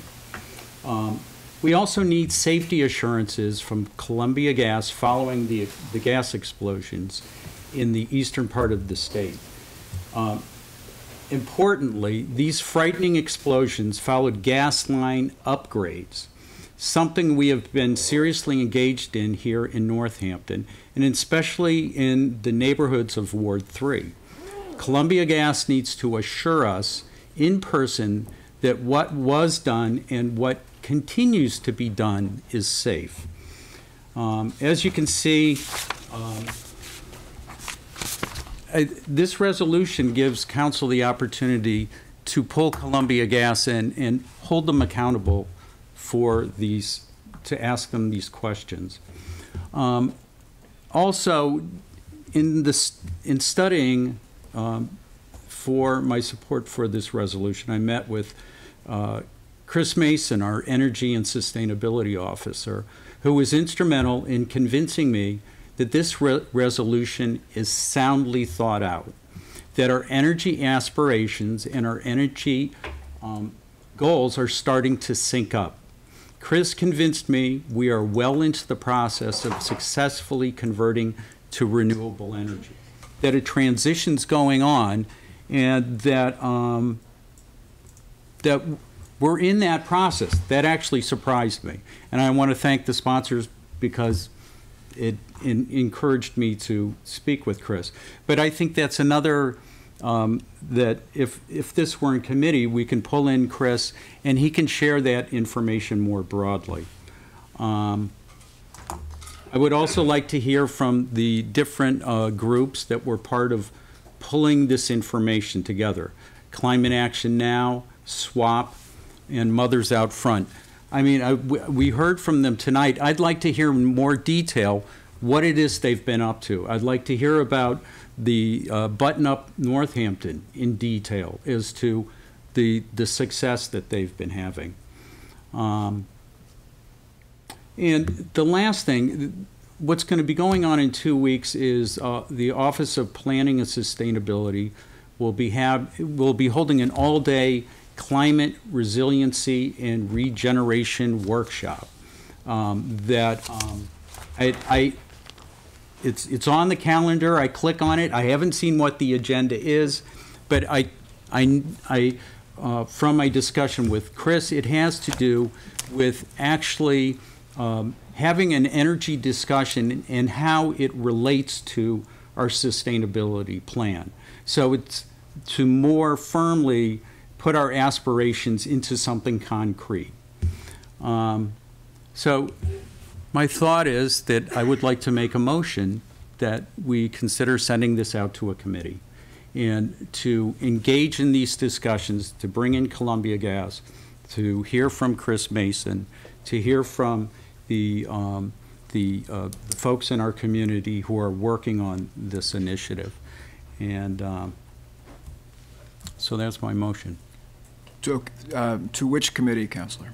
Well, that is the part I can't quite figure out, because I would send it to Community Resources, and but I know that that committee is actually pretty tied up right now, holding some hearings on another resolution, and maybe there's ways that pieces of this, Chris Mason that could go to City Services, and maybe Columbia Gas does go to Community Resources. But that's my thought. So this is not quite a motion, but Right. it's eligible for discussion if other councilors wish to. Councilor Bidwell. I guess I would be supportive of sending it to committee. I'd rather hear directly from Columbia Gas than just communicate with them through resolutions. We've asked in resolutions for them to come to us with data, but I'm not sure that they've been asked to make an appearance at a particular date and answer these 5 questions. And I think, and someone else, one of the folks making comment in public comment made a reference to let's have a reasonable conversation with the utility. And I would rather have them here, call them in.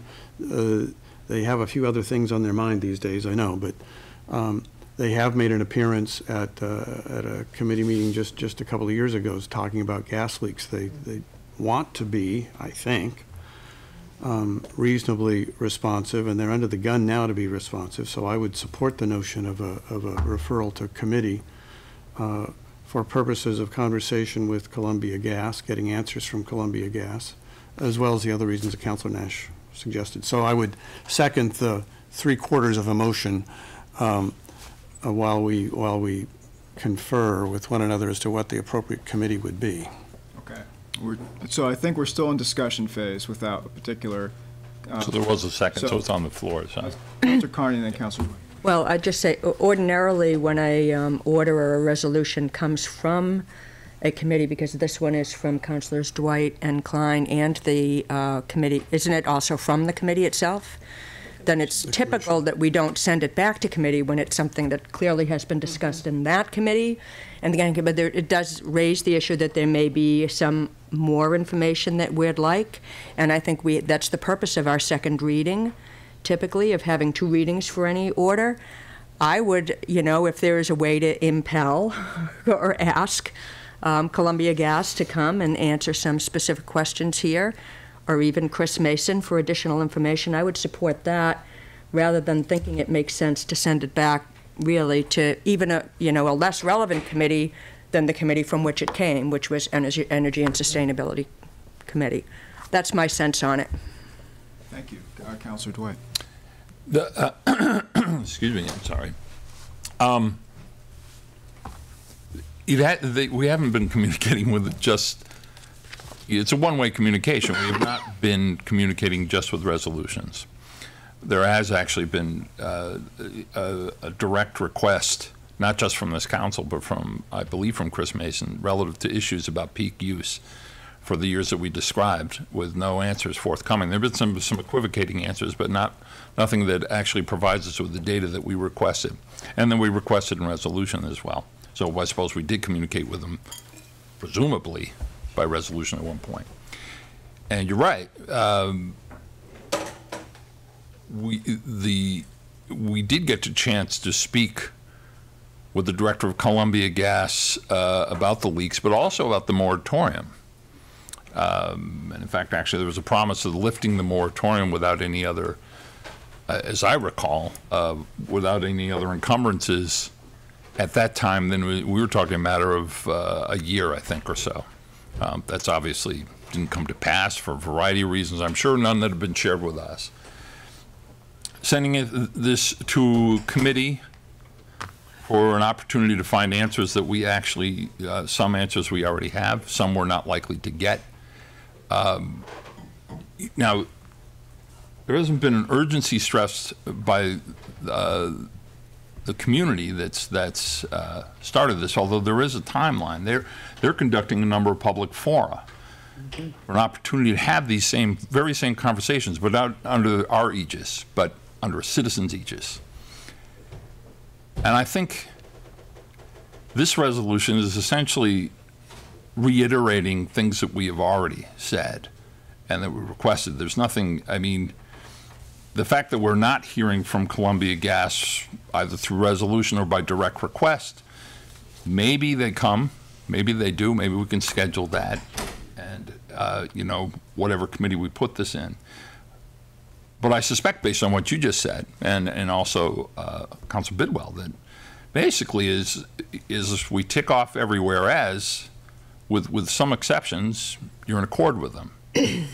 And that in the opportunity to change your mind, I suppose, if Columbia Gas comes and makes a persuasive case, I would say the onus is on them to do that. The onus is not on us to provide them an additional opportunity after multiple requests to come and make a case in answer to a resolution. That's just my thought. I would, to borrow the pun, I would prefer to preserve the energy that's already invested in this, and it's already experienced, that you're seeing from the citizens. Take this forward for a vote. But if the council agrees it should be referred, then so be it. Councilor Klein? First of all, I appreciate the enthusiasm of Councilor Nash and the the idea of bringing it kind of to a larger audience in the community and bringing in Columbia Gas are all noble and worthwhile concepts. I'm not sure, though, that this resolution is the vehicle by which I'd want to do that. I think that Councilor Dwight just made a really important point, that there are community groups that are working really hard, really tirelessly, and they meet weekly, some of them monthly. They just launched this huge campaign to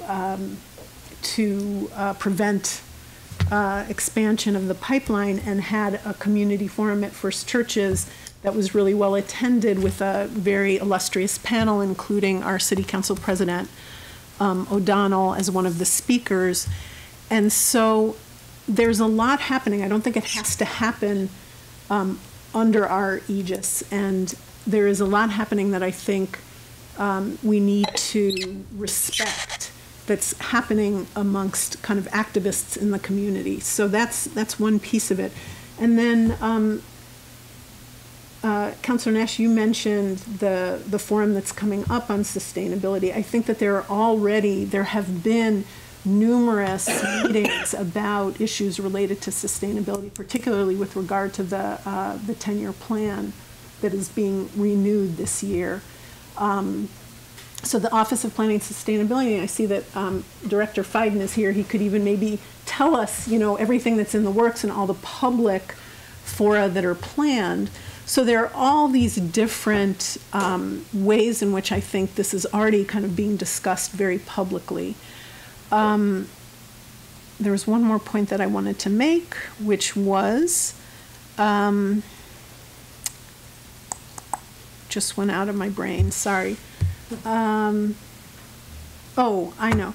The Energy and Sustainability Commission to me, is kind of the locus of where a lot of these conversations need to happen. And one of the things I think we could do is we could make a request of the mayor, since it's a mayoral commission, to give us kind of a purview of how we can engage the community in a more robust manner.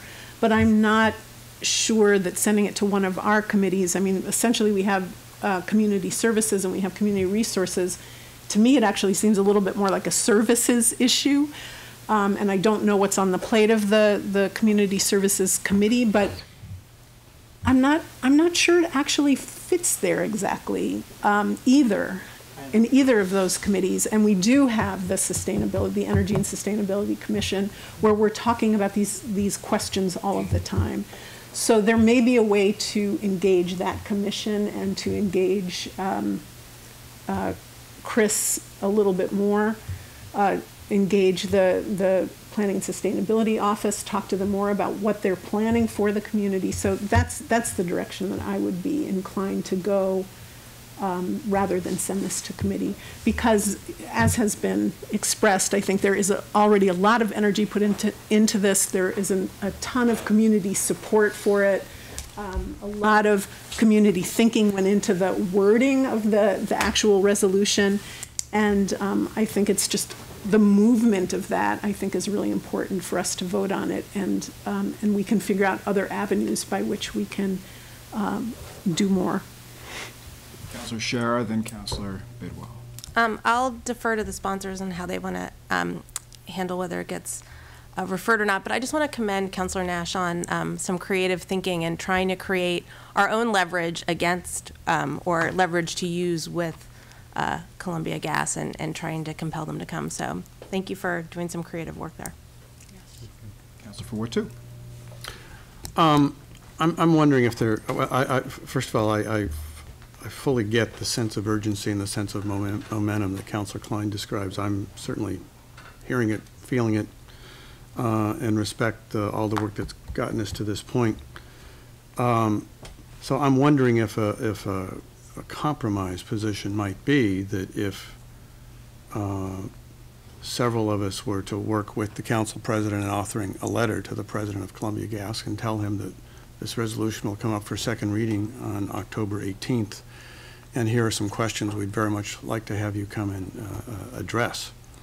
either in writing between now and then, or preferably in person, you or our representative. That would keep us on schedule for a second reading October 18th, and would provide another mechanism other than committee referral for trying to get some answers. We could certainly say we had done everything possible and then some to get answers from Columbia Gas before finalizing our vote on the resolution. It may very well be that they would not comply with that timetable, but we could ask.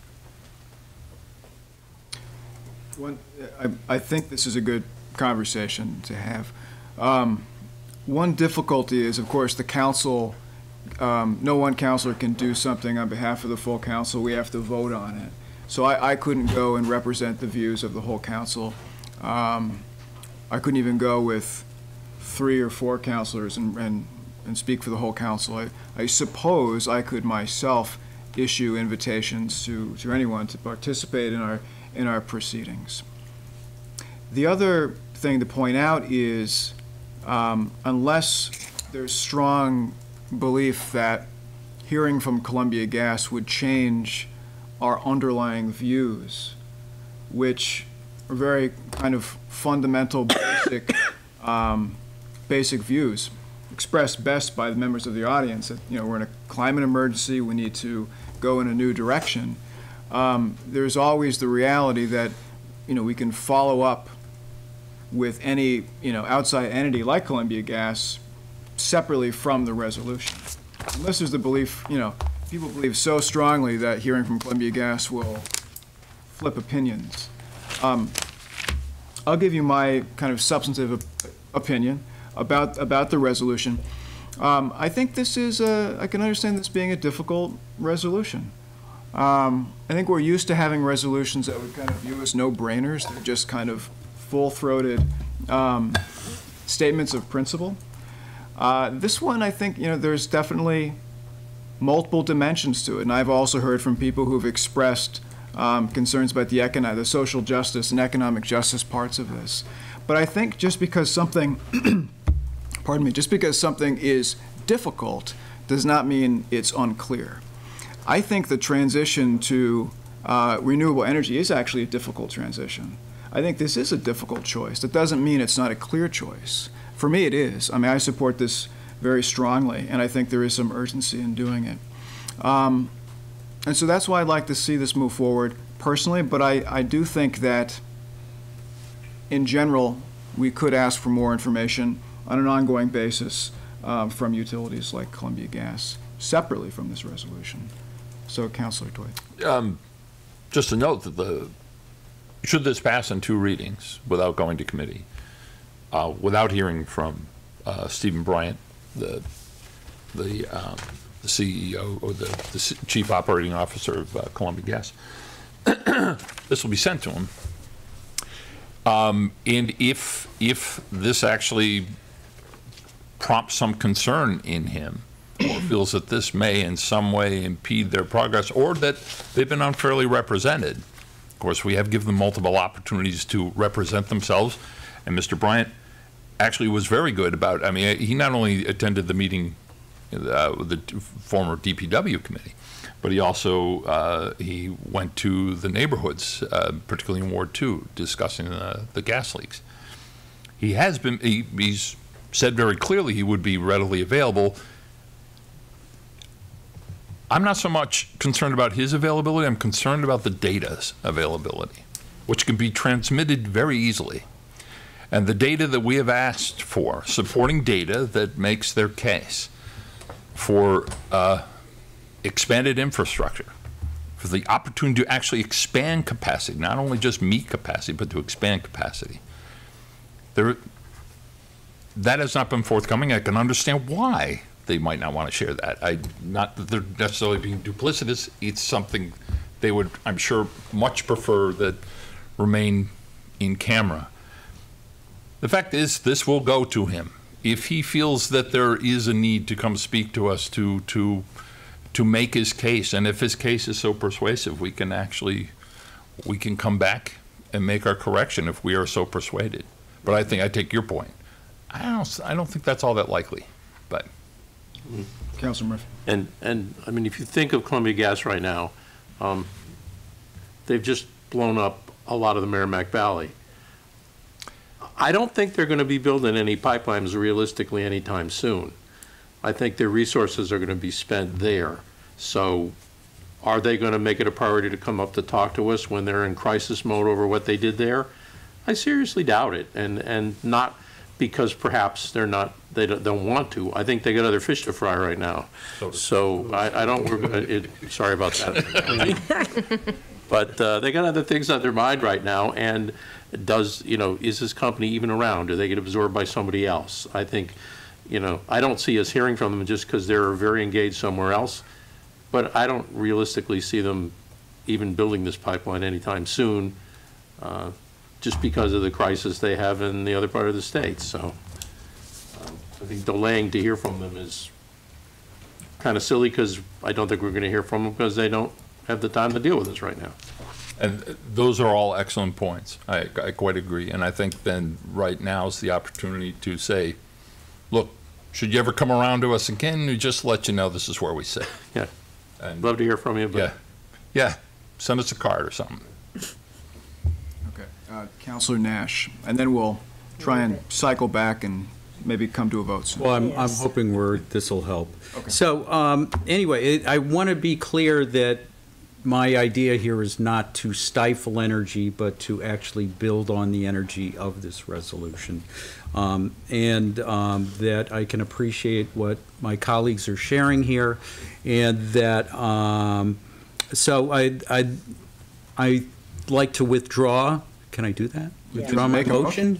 And, but also that we ask Community Resources to reach out to Columbia Gas and invite them to come speak to, these questions that we have.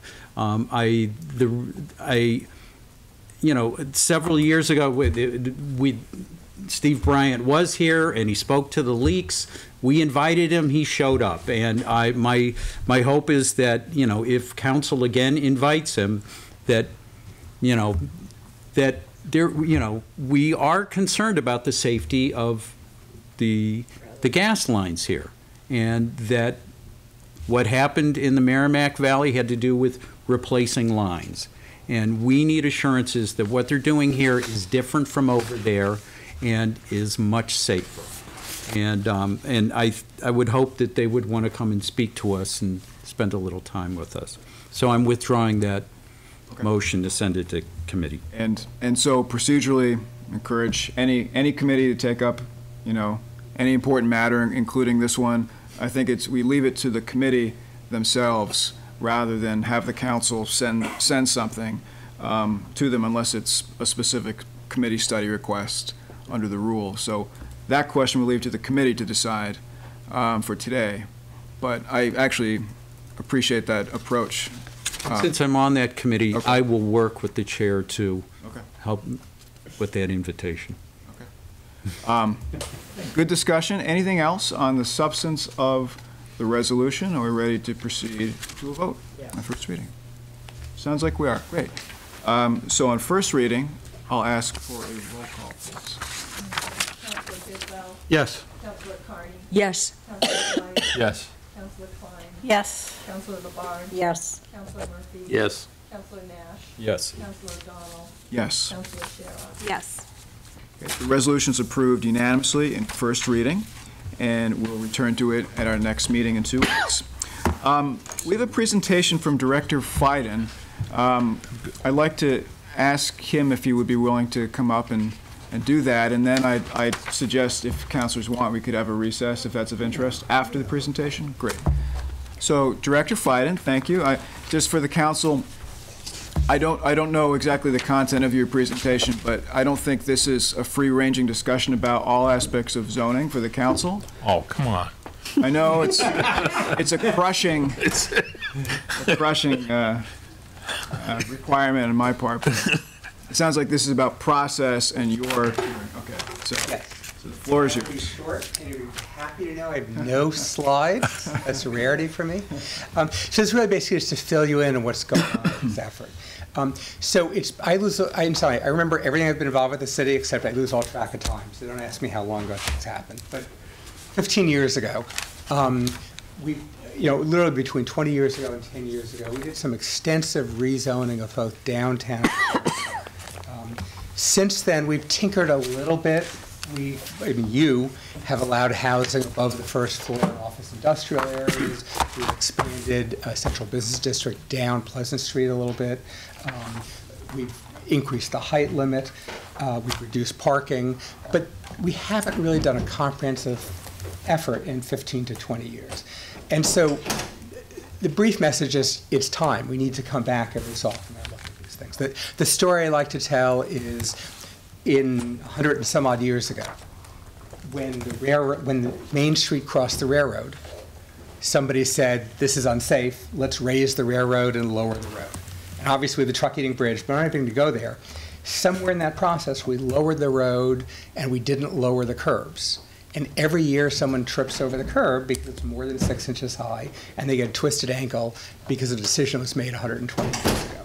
And we don't want to just sort of do a slow evolution in our zoning and not think about it.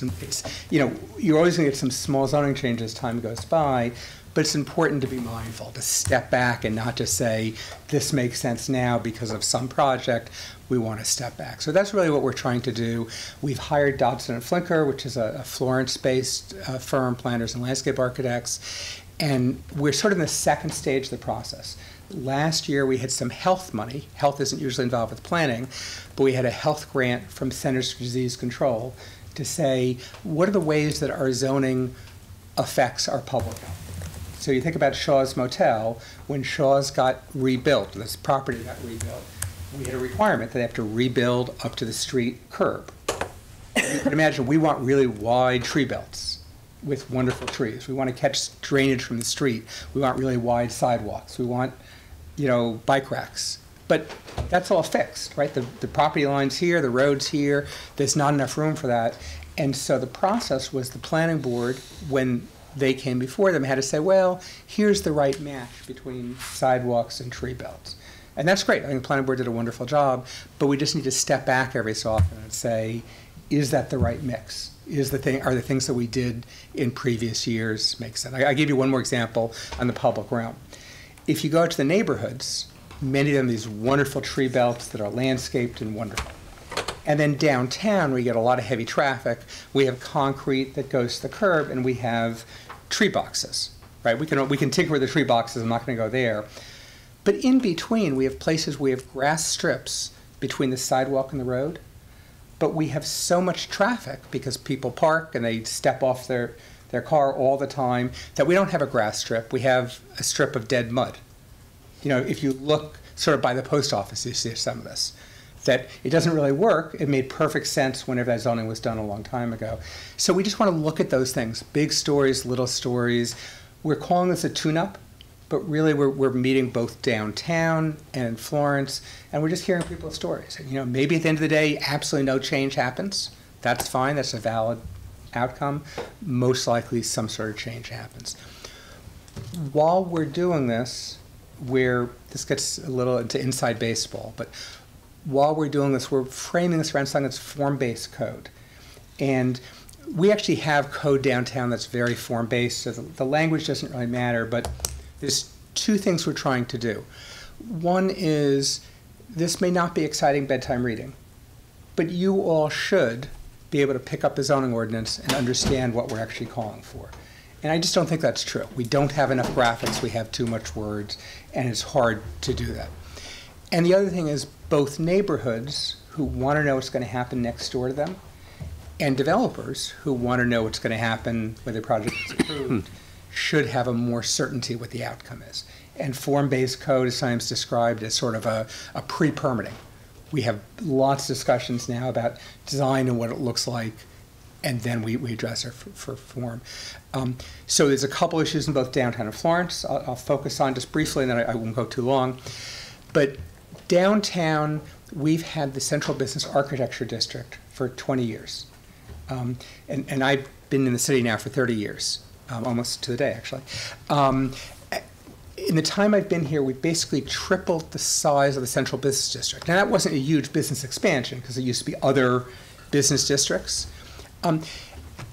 We have design standards that make absolutely sense for a third of our central business district. And we kept expanding it. We didn't necessarily go back. And Councilor Murphy, to his credit, said this from the beginning. He said, I get central business architecture on the brick part of the city, but doesn't make sense in those transitional residential neighborhoods with wood frame buildings, doesn't make sense on Lower Pleasant Street. We knew we wanted to do something that was very design oriented, and that's why we kept expanding central business.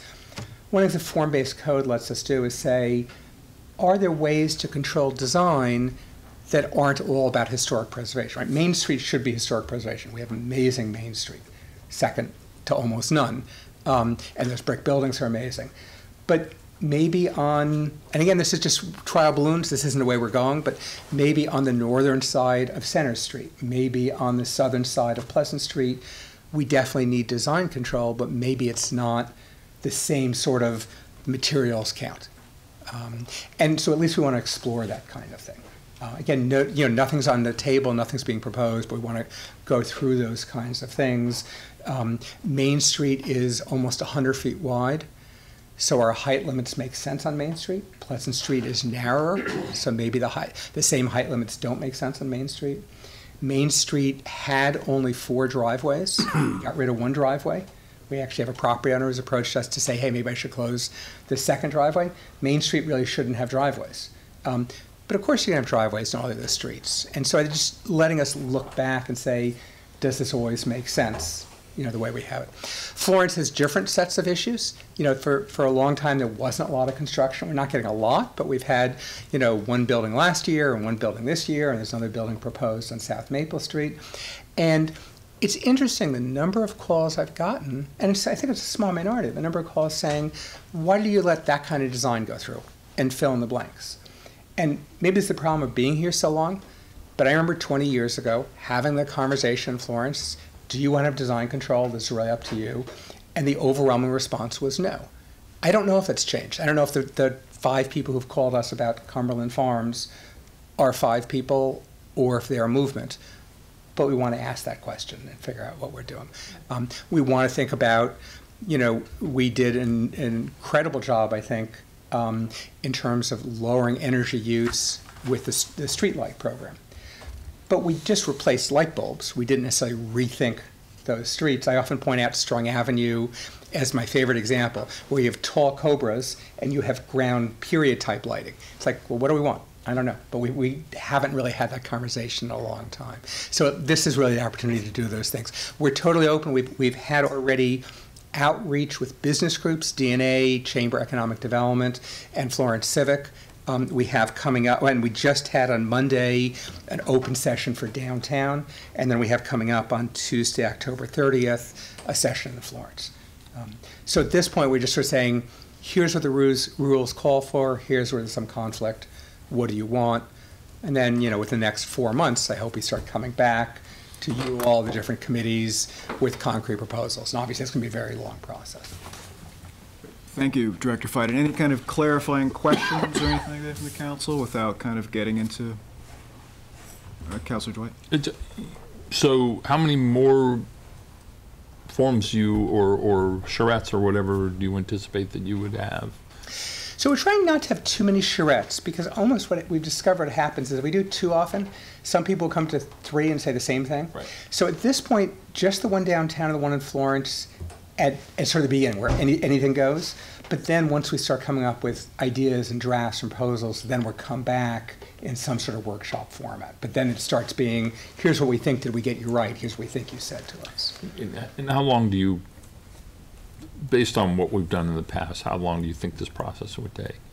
I'm hoping the consultant piece, which is the big framework, is going to be done in March or April or somewhere thereabouts. But that's not to preclude, as it goes through the board process and all the discussions we have, obviously it's going to evolve beyond that. And that will take, we're not in a particular hurry, that's the good part of this. So 3 months to 2 years, depending on what the conversation takes. Okay. Thanks. Great. Anyone else? Questions? Okay. Oh, Councilor. The forum that's going on in 2 weeks, do we know what that is? Yes. Okay, so these are two separate projects. We've been lucky in grants, which is why we're able to do some of these projects at the same time. So this form-based code project, this zoning project, is 100% grant-driven. I mean, there's staff time involved, but the funding is grant-driven. We're also doing this climate resiliency and regeneration plan that was partially driven by capital improvements, which you all approved, and partially driven by a grant we had. So the idea is to really think about all things resiliency, all things regeneration. Those are the terms we're using. Resiliency, think of, we're getting ready for climate change. No matter what happens, the climate will change. The trees that survive in North Carolina will be here. The trees that survive in Vermont won't be here. Things move north. And then regeneration is climate mitigation, so reducing our carbon footprint, but also thinking about all the other things affected. So how do we deal with invasive plants? So it's a more broad regeneration piece. So we're open to all those things. What we're trying to focus on is really hearing data from two different sources, and they're both equally important. We want to hear from the community, so the forum is October 23rd.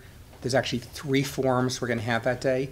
During the day, we're having invitation-only stakeholder meetings to make sure that different groups are represented. So low-income individuals who are often left out, advocacy groups. You heard some of the advocacy groups earlier tonight.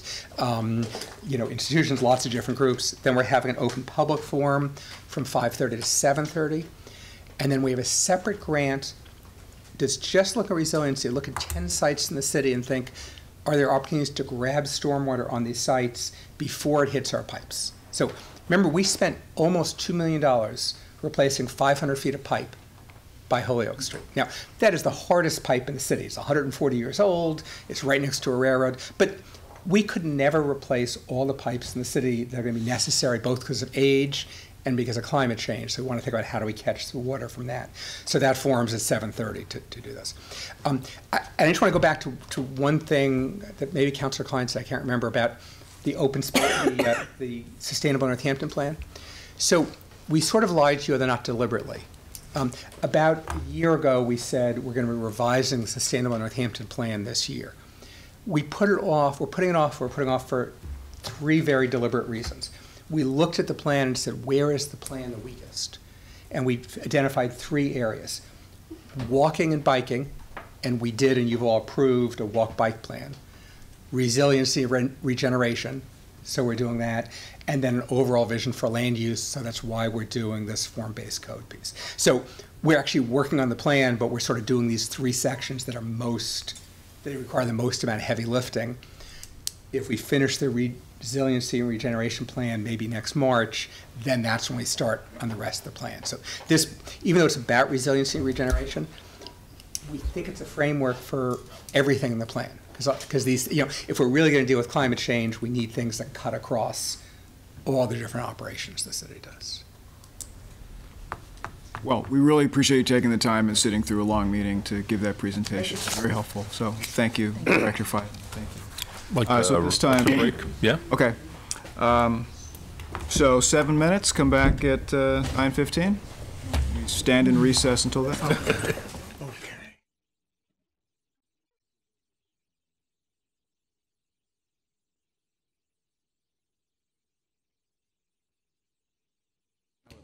Outside, and is it functional?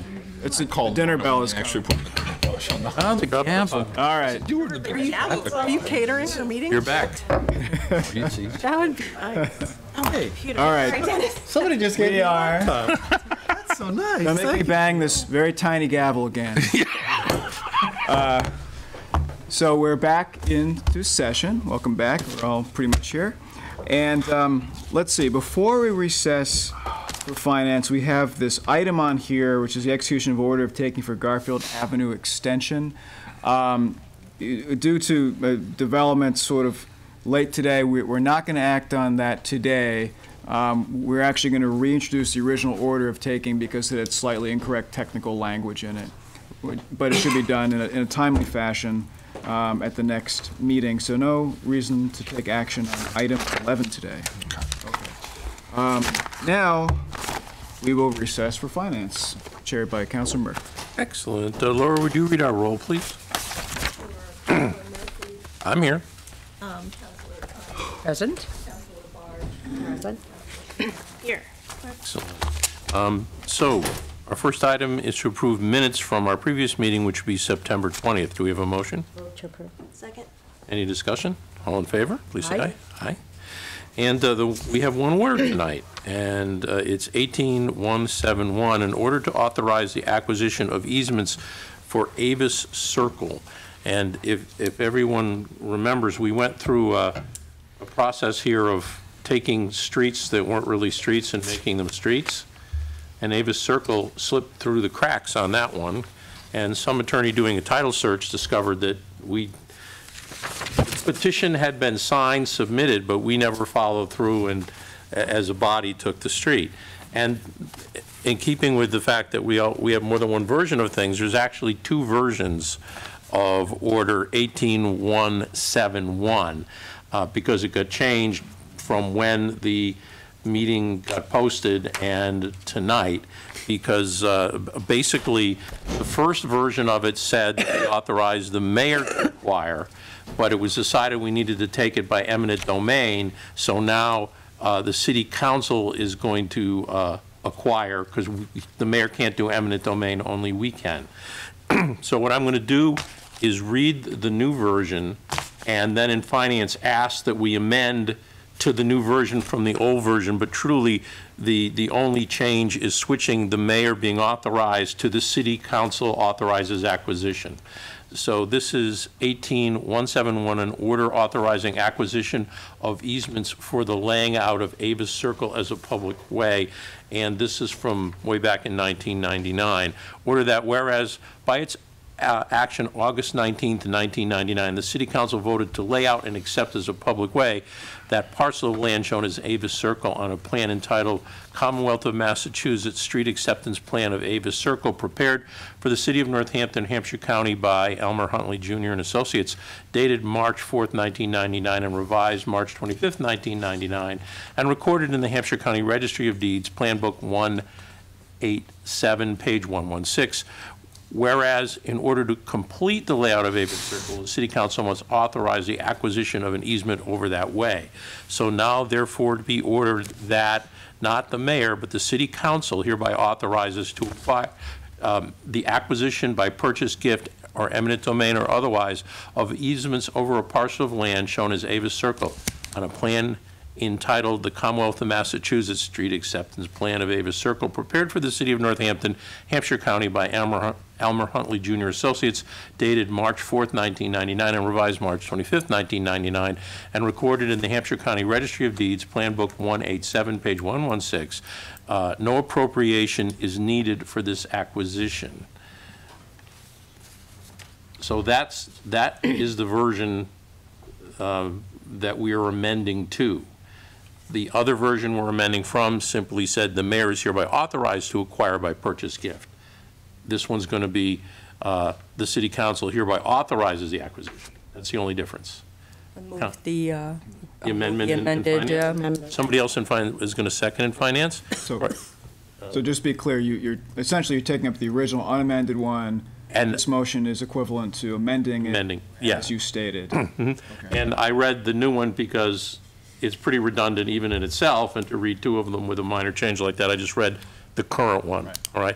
Is there any? I'll move the original, and then I'll go ahead and move an amendment. Okay. And Councilor seconded that. Is there any other discussion? You all have this in your packet. And again, it was an 11th hour. Oops, the city council has to take it. We can't authorize the mayor to do it. We have to vote to do it. And we'll end up having, when it's done, to sign the thing to authorize it. So is there any further discussion on this one in finance? Councilor, go ahead. I have a question, and it's not on the amendment, but on the order. You had said that this was actually an oversight of the most recent street acquisition, which was not 1999. No, it was an oversight back in '99. Right. But when we did the most recent, we missed it. Because we presumed it was already accepted. Because we presumed it was already done, and I think a lawyer doing a title search brought it to our attention and said, hey, you guys, you went through the motions, but you didn't finish it off. Got it. Just I guess we're finishing off something that's been dangling since 1999. Okay. Just very nice street, though. Yeah. Very nice street. They're all very happy there, but we missed the fact that we never finished. And we have been plowing it. Our predecessors didn't quite finish, yeah, so. Then, all in favor of a positive recommendation in finance, please say aye. Aye. Aye. Any opposed? And Move the amendment, the proposed amended language changing the mayor to the city council. okay. Second. Second? Any discussion on that one? All in favor, please say aye. Aye. Well, good. Twice. Twice even. We're even better than good. So Counselor. for the record, the minutes, the positive recommendation is on the amended version. Yes. Even though you Correct. technically amended it after. Yeah. Which is fine, but that's kinda did the it both ways, understanding of the committee. Okay. Yeah, yeah. And then when it comes to council, you're going to deal with the amended version. Right. Because we fixed it in finance. So believe it or not, Move to adjourn. there's no new business. Second. Second, all in favor? Aye. Thank you. Okay, thank you very much. So now we will take up 18171, order authorizing acquisition of easements for Avis Circle as amended by the Committee on Finance. Is there a motion to approve? So moved. Second. Okay, made and second. Any discussion on the order? Roll call, please. Councilor Carney? Yes. Councilor Dwight? Yes. Councilor Klein? Yes. Councilor Labarge? Yes. Councilor Murphy? Yes. Councilor Nash? Yes. Councilor O'Donnell? Yes. Yes.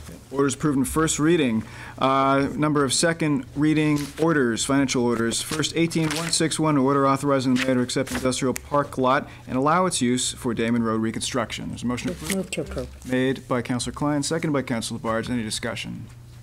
If not, roll call. Councilor Dwight? Yes. Councilor Klein? Yes. Councilor Labarge? Yes. Councilor Murphy? Yes. Councilor Nash? Yes. Councilor O'Donnell? Yes. Councilor Shara? Yes. Councilor Bidwell? Yes.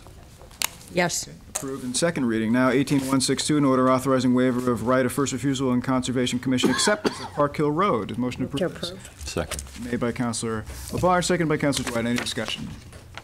Roll call, whenever we're ready. Councilor Klein?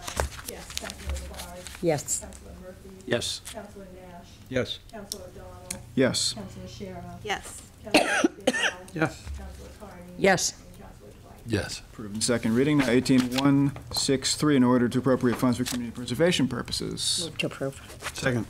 Made and seconded. Any discussion? Roll call. Councilor Labarge? Yes. Councilor Murphy? Yes. Councilor Nash? Yes. Councilor O'Donnell? Yes. Councilor Shara? Yes. Councilor Bidwell? Yes. Councilor Carney? Yes. Councilor Dwight? Yes. Councilor Klein? Yes. It's approved as well. We proceed to 18164, in order to authorize a payment in lieu of taxes agreement with CED Northampton Solar LLC. Motion on this to approve? So moved. By Councilor Dwight, seconded by Councilor Shara. Any discussion? Mr. Mayor, did you have further information to provide on this order, as we discussed it last time? I certainly can. There were a number of questions, and I did have an opportunity to do further research and meet with the Chair of Finance as well. And I think I can illuminate a little more clearly on this to try to answer some of the questions. First and foremost, there was a big question about the 20-year time horizon.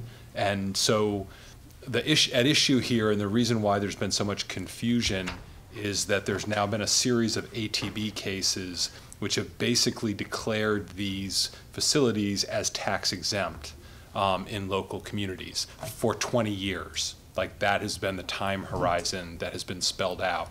And so that is why a number of communities, that's why if you frequently look at these agreements, they're 20-year agreements. And so we have consulted with Ken Gerd, who is our assessor's attorney.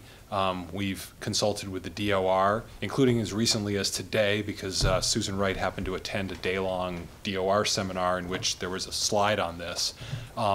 It basically stems from a law related to the exemption of these that was back in the 1970s or 1980s, when solar back then was literally direct connection to your, there was no net metering, there was no selling back to the grid, there was no anything. You were directly powering your home.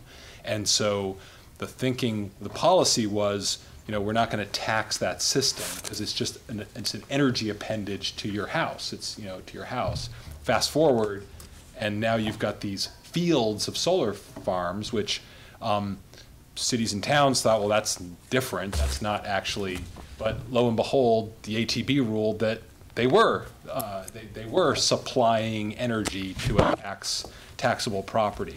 And so, you know, one of the more notorious cases, which was from last year, the town of, I think it was Swansea, ended up having to abate like almost $1 million to one of these projects because the ruling was that the interpretation of supplying energy to a taxable property extended to a net metering agreement, including, you know, you're not directly providing the energy to that home.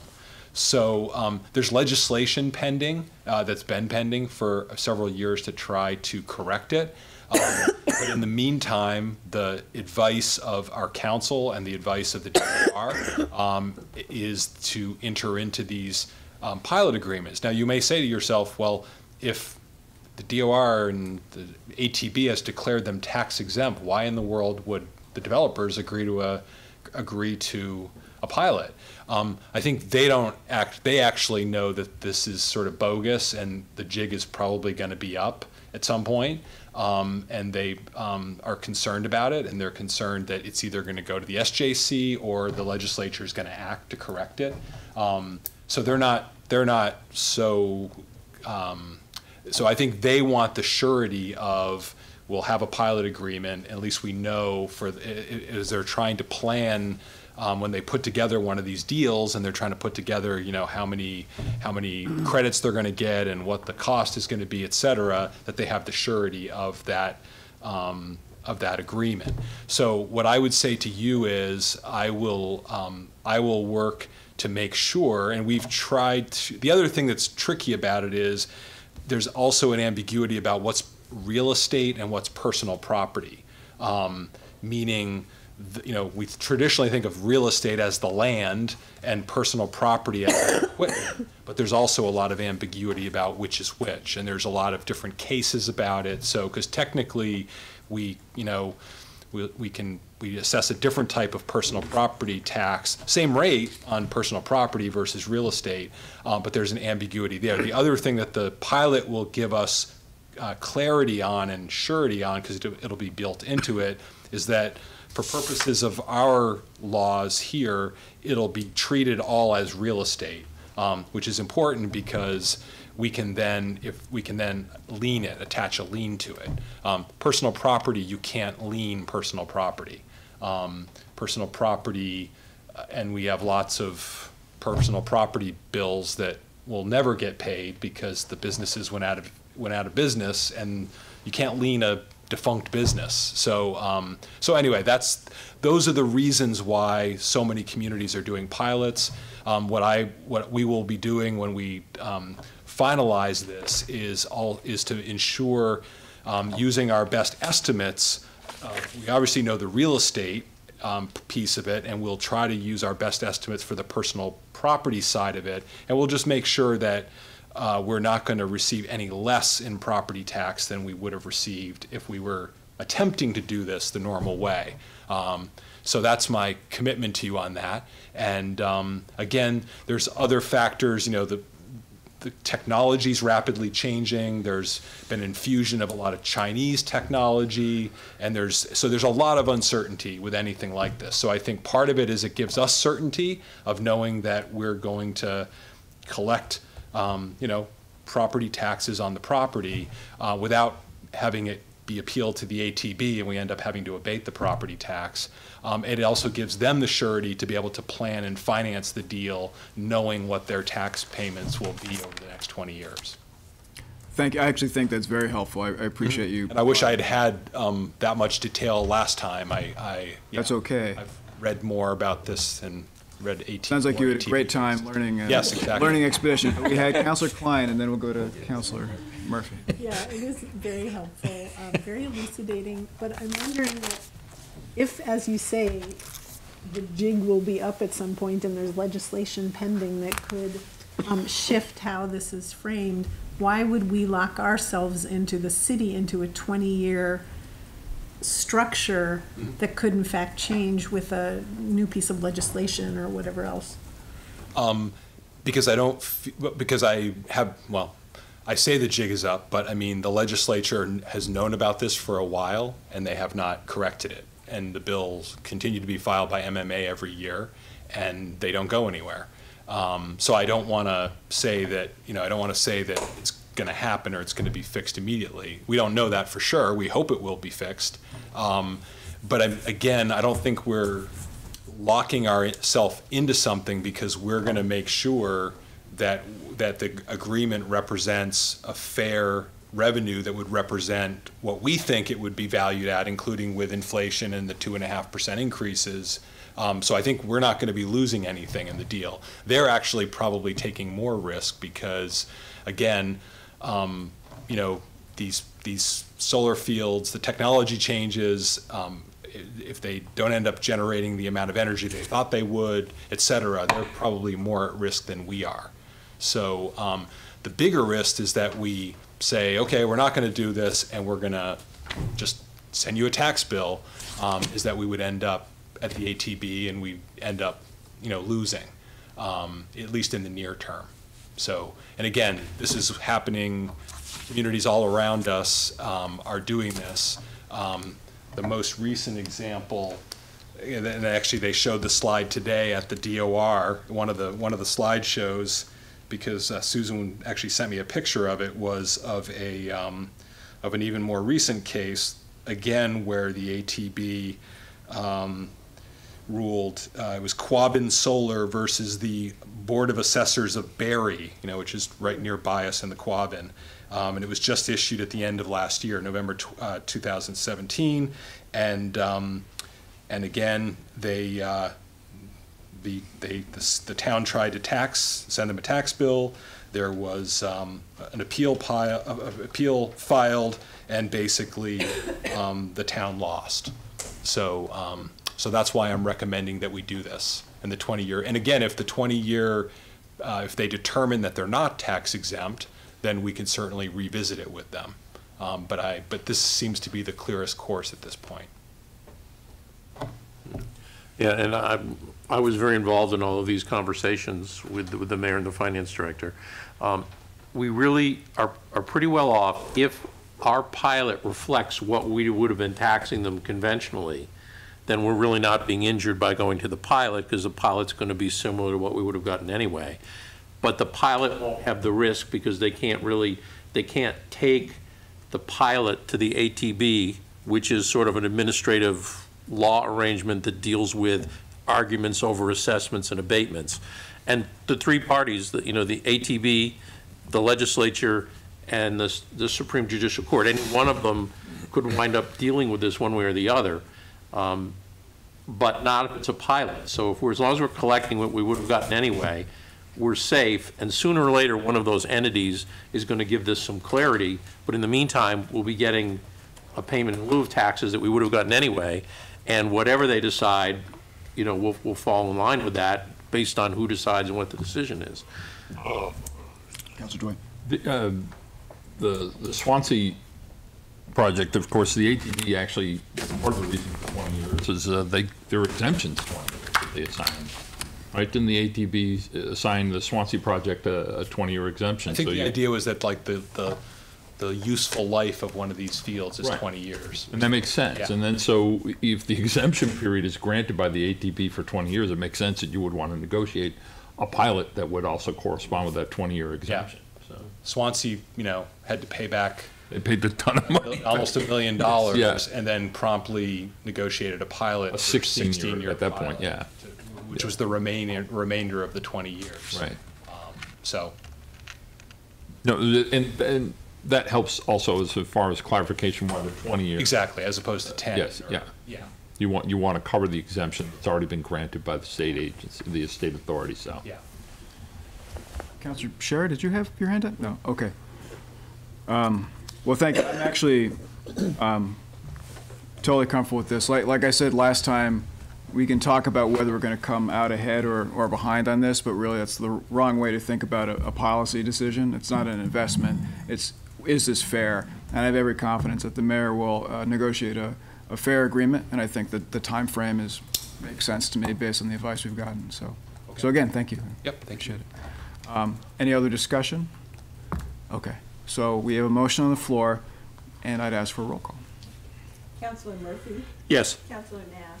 Yes. Councilor O'Donnell? Yes. Councilor Shara? Yes. Councilor Bidwell? Yes. Councilor Yes. Councilor Dwight? Yes. Councilor Klein? Yes. Councilor Labarge? Yes. Okay, that is approved. Now we proceed to 18165, an order authorizing payment of a prior year bill. Motion to approve this? Approval. Second. Made by Councilor Dwight, seconded by Councilor Klein. Any discussion? Roll call. Councilor Nash? Yes. Councilor O'Donnell? Yes. Councilor Shara? Yes. Councilor Bidwell? Yes. Councilor Carney? Yes. Councilor Dwight? Yes. Councilor Klein? Yes. Councilor Labarge? Yes. Yes. Okay, that is approved. Now we come to 18167, order authorized using $3,600 from Senior Center Gift Fund for financial aid programs. Approve. Made and seconded. This has been amended to correct the 180, to reflect the figure of 180. Yeah. Okay. Very good. I trust it's the case. Very good. So we can have a roll call unless any discussion. Okay.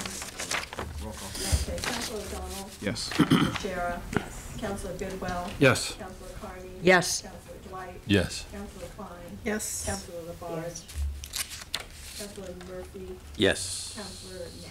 Yes. That is approved in second reading as well. Now we come to 18167, order to authorize gift acceptance from Eversource for culvert on Park Hill Road. Approval. Second. Made and second. Any discussion? Roll call. Councilor Shara? Yes. Councilor Bidwell? Yes. Councilor Carney? Yes. Councilor Dwight? Yes. Councilor Klein? Yes. Councilor Labarge? Yes. Councilor Murphy? Yes. Councilor Nash? Yes. Councilor Bidwell? That is approved. Oh, yes. Yeah, that is approved. Now ordinances. We have three which have not yet been referred. The first is 18172, an ordinance relative to parking on Union Street. It looks like this already received a positive recommendation from Transportation Parking, so it doesn't need to go back. Is that correct? That is correct. Mr. Chairman? Okay. So I assume that can be, do I hear a motion to refer to legislative matters? So, second. Okay, made and second. Any discussion on the referral? All those in favor, please say aye. Aye. Any opposed? Any abstentions? So that matter is referred. Now, 18173, an ordinance to amend Chapter 312-36 of the Code Book. That is also, given the 312, that's also parking, isn't it? That's King Street. Is that correct? Increasing the. Oh, no. That's the meter That's price, the yeah. garage, okay. So this is to change the fees in the garage? Okay. So this has not gone to the transportation parking, is it? Okay, so do I hear a motion? Move to refer to transportation parking. Second. And legislative And matters? legislative matters, yes. Great. And made and seconded. Any other discussion? All those in favor of the referral, please say aye. Aye. Any Aye. opposed? Any abstentions? So that is referred. Now, 18174, an ordinance to amend Chapter 350-12.3. This sounds like zoning. You betcha. Significant trees, oh, man. Come back to haunt me. But this is zoning, so it sounds appropriate to have a motion to refer to legislative matters in the planning board. Unless the planning is seen it already, Council? I just had a question before we refer. Go right ahead. 350-12.3 of the code book, but there's also a second ordinance pertaining to 350-11.5. And I couldn't understand the relationship between the two. And are these two separate ordinances? They are two separate ordinances. I'm not sure how they got put on. They were bundled together. I'm not sure Okay. why they, how they kind So of got listed. the intention was not to deal with them as one. but- No. That's how they got listed on the agenda. Yeah. Yeah, so, well, maybe. Just Good. separate chapters, Yeah. but they were submitted and voted Yeah. on together by the tree commission and submitted by me. Okay. Good catch. Unfortunately, I feel that whereas 18174, an ordinance to amend Chapter 350-12.3, has been listed on the agenda, the other one has not been duly listed. And so I wouldn't feel comfortable acting on it, unfortunately. So for better or for worse, we can correct it at our next meeting to get it moving along.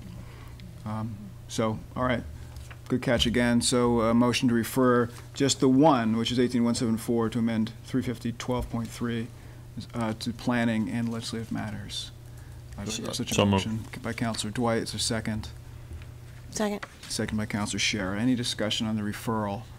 All those in favor, please say aye. Aye. Opposed, any abstention? So that's referred, and we will make a note to add the other to the 2 weeks from tonight. Okay, great. Now, ordinances that we can take action on. 18137, ordinance relative to parking on King Street. It's the first reading. I'll just read it. It's pretty brief. Do we have a map of it as well? Yeah. Yeah, there's a map. Oh, exciting. Okay. This has received a positive recommendation of transportation parking. It was referred to legislative matters, but I assume it's come back? Yep. It has, Yeah. so, okay. Positive recommendation. Yep. This is one of those where I could read the numbers, but basically on King Street on the northeasterly side, it looks like it's adding a 15-minute space, 8 a.m. to 6 p.m. Monday through Saturday, for approximately 20 feet somewhere northwesterly of Merrick Lane. So It's in front of Sutter Front of Meats. Sutter Meat, or in Cooperative Bank Sutter Meat in there. okay, so can we have a full description from transportation parking? Well, I think you kind of summed it up there. At one point, there was, I believe there was a request for 2 spaces here, and that, that it got narrowed down to 1, and at the TPC, and was sent forward to council and then referred back to legislative matters. And here we are. Is there anything you want? And the purpose is oh, okay. Oh, no, this is this is way up from Merrick Lane. This Yeah. is for Sutter Meats, as you just said. Yeah, it's in front of This Sutter is, Meats. Councilor Scherer brought this up, I think. I just want to, I feel like this has been said a few times. The owner of Sutter Meats had at one point had maybe asked for 2, but I don't think that it ever was requested by a committee to have 2. This has been kicking around for a very long time. And I'll just add a little context to it. There's a parking lot behind that building, but there's now a studio next door, Pure Bar, that when people come in and take an exercise class there, they fill up that parking lot. And so Sutter Meats has requested this space because they have a lot of people who just want to pop in, buy something, and then leave, and have a really hard time finding parking there. We also don't have another 15-minute spot until I believe we get down to where the dog spot is. The one spot at the Good Dog. Goggins one too, right? No, there isn't one there. No. Is it not? No. Oh, we closed the curb cut, but no 15. Right, so this would just be the second 15-minute spot. Okay. That's right. Great. So, thank you. So having said that, do we have a motion on this to approve in first reading? So moved, if not. And seconded Second. by Councilor Labarge. Any further discussion? Roll call on this ordinance, please. Councilor Bidwell. Yes. Councilor Carney. Yes. Councilor Dwight. Yes. Councilor Klein. Yes. Councilor LaBarge. Yes. Councilor Murphy. Yes. Councilor Nash. Yes. Councilor O'Donnell. Yes. Councilor Scherer. Yes. Okay, that is approved. Now we move to another parking ordinance, 18138, ordinance relative to parking on Adair Place. This adds a parking prohibition on Adair Place on the northwesterly side from Prospect Street to a point 60 feet northeasterly from Adair Place. The motion to approve this, purpose of the So moved. made and Mr. Chairman, would you mind? All right, I'll try summarizing this. All right, so as sometimes happens these days, more often than not, somebody noticed on the street, noticed the signs were faded and needed to be replaced, and DPW came out and noticed that the signs were not posting what was in city ordinance, and so they proceeded to put what was in ordinance on the street, and the residents were, their request was, hold it, we'd like it to remain the way it was. So what you see in the proposed side is actually what used to be there. And so and I also want to say that that we've talked about coming up with some sort of standard for how we approach the ends of streets like this as they intersect with main streets, and that in the TPC, when we have these discussions, we're always looking for some wiggle room, because the circumstances change from one situation to the other. And in this is one situation. We've talked about Vernon Street and other streets like that. In this situation, TPC arrived at that the original layout for parking here was the way to go, and we wanted to return to that. Thank you, Councilor Shara. Just to sort of continue with that, Councilor Nash is right that this is coming up a lot, and it's 20 feet. There's no parking 20 feet from where the street is to down to whatever is that cross street. Prospect. Well, in this instance, yeah. Right. So from Prospect to Adair, but just in general, our code calls for 20 feet of no parking, but they're all different because our tree belts are different widths, our sidewalks are different widths. So 20 feet on one street could be a significant amount where there's no parking, and then on other places it's just there's very small space, and then you have cars that are parking right where the intersection is. So that's sort of something that we're finding a lot. And so this is one of these instances where 20 feet really didn't feel like much because there was a wide tree belt and a wide sidewalk there. But I have a question about that, because isn't that ordinance directed at drivers, not directed at the city in terms of how we set up parking spaces? Like, we could create parking spaces by ordinance that are closer than 20. So it's sort of like in the absence of any other parking ordinance. Is that correct, or? I guess so. Okay. Yeah. But your point is it's generally good practice to not set up parking spaces more than 20 feet. Less than 20 Closer feet. than 20. Yeah. Right. Yeah. And that for different streets that feels and looks different, and that it can make it hard for people turning into a street or pulling out from a street if there's cars parked right there. Okay. But it doesn't feel consistent. Got it. Thank you. So, Councilor. Yeah, and in this case, if we went by the 20-foot rule, because there's such a wide tree belt on Prospect, that the parking spaces would be starting right about at the sidewalk on Prospect. So, and I think there's a bit of a similar situation going on at Vernon as we're figuring that one out. So, okay, Councilor Dwight. It's worth noting that this is, as we said, becomes more common as we actually try to codify all these things. I presume that this original no parking sign that got faded that the neighborhood would like to see replaced was a legacy of back when councilors basically got a cranky phone call and they said, fine, go plant a sign, we'll do it. And that's it. There was no ordinance that was applied to it. There was no community discussion. There was no neighborhood participation. Sign, you woke up one morning, suddenly there was no parking there. Also, it's worth noting, if you look at the picture, that there's somebody illegally parked already in the existing standard and law. So, but we'll try and identify them and tag them. The drone that took this picture. Yeah, that's right. Remove the car. Yeah. Okay. One thing, I think the ordinance is incorrectly written. I think it should say in the fourth column, a point 60 feet northeasterly from Prospect Street. In other words, we can put the map on the. You're right. I think you're right.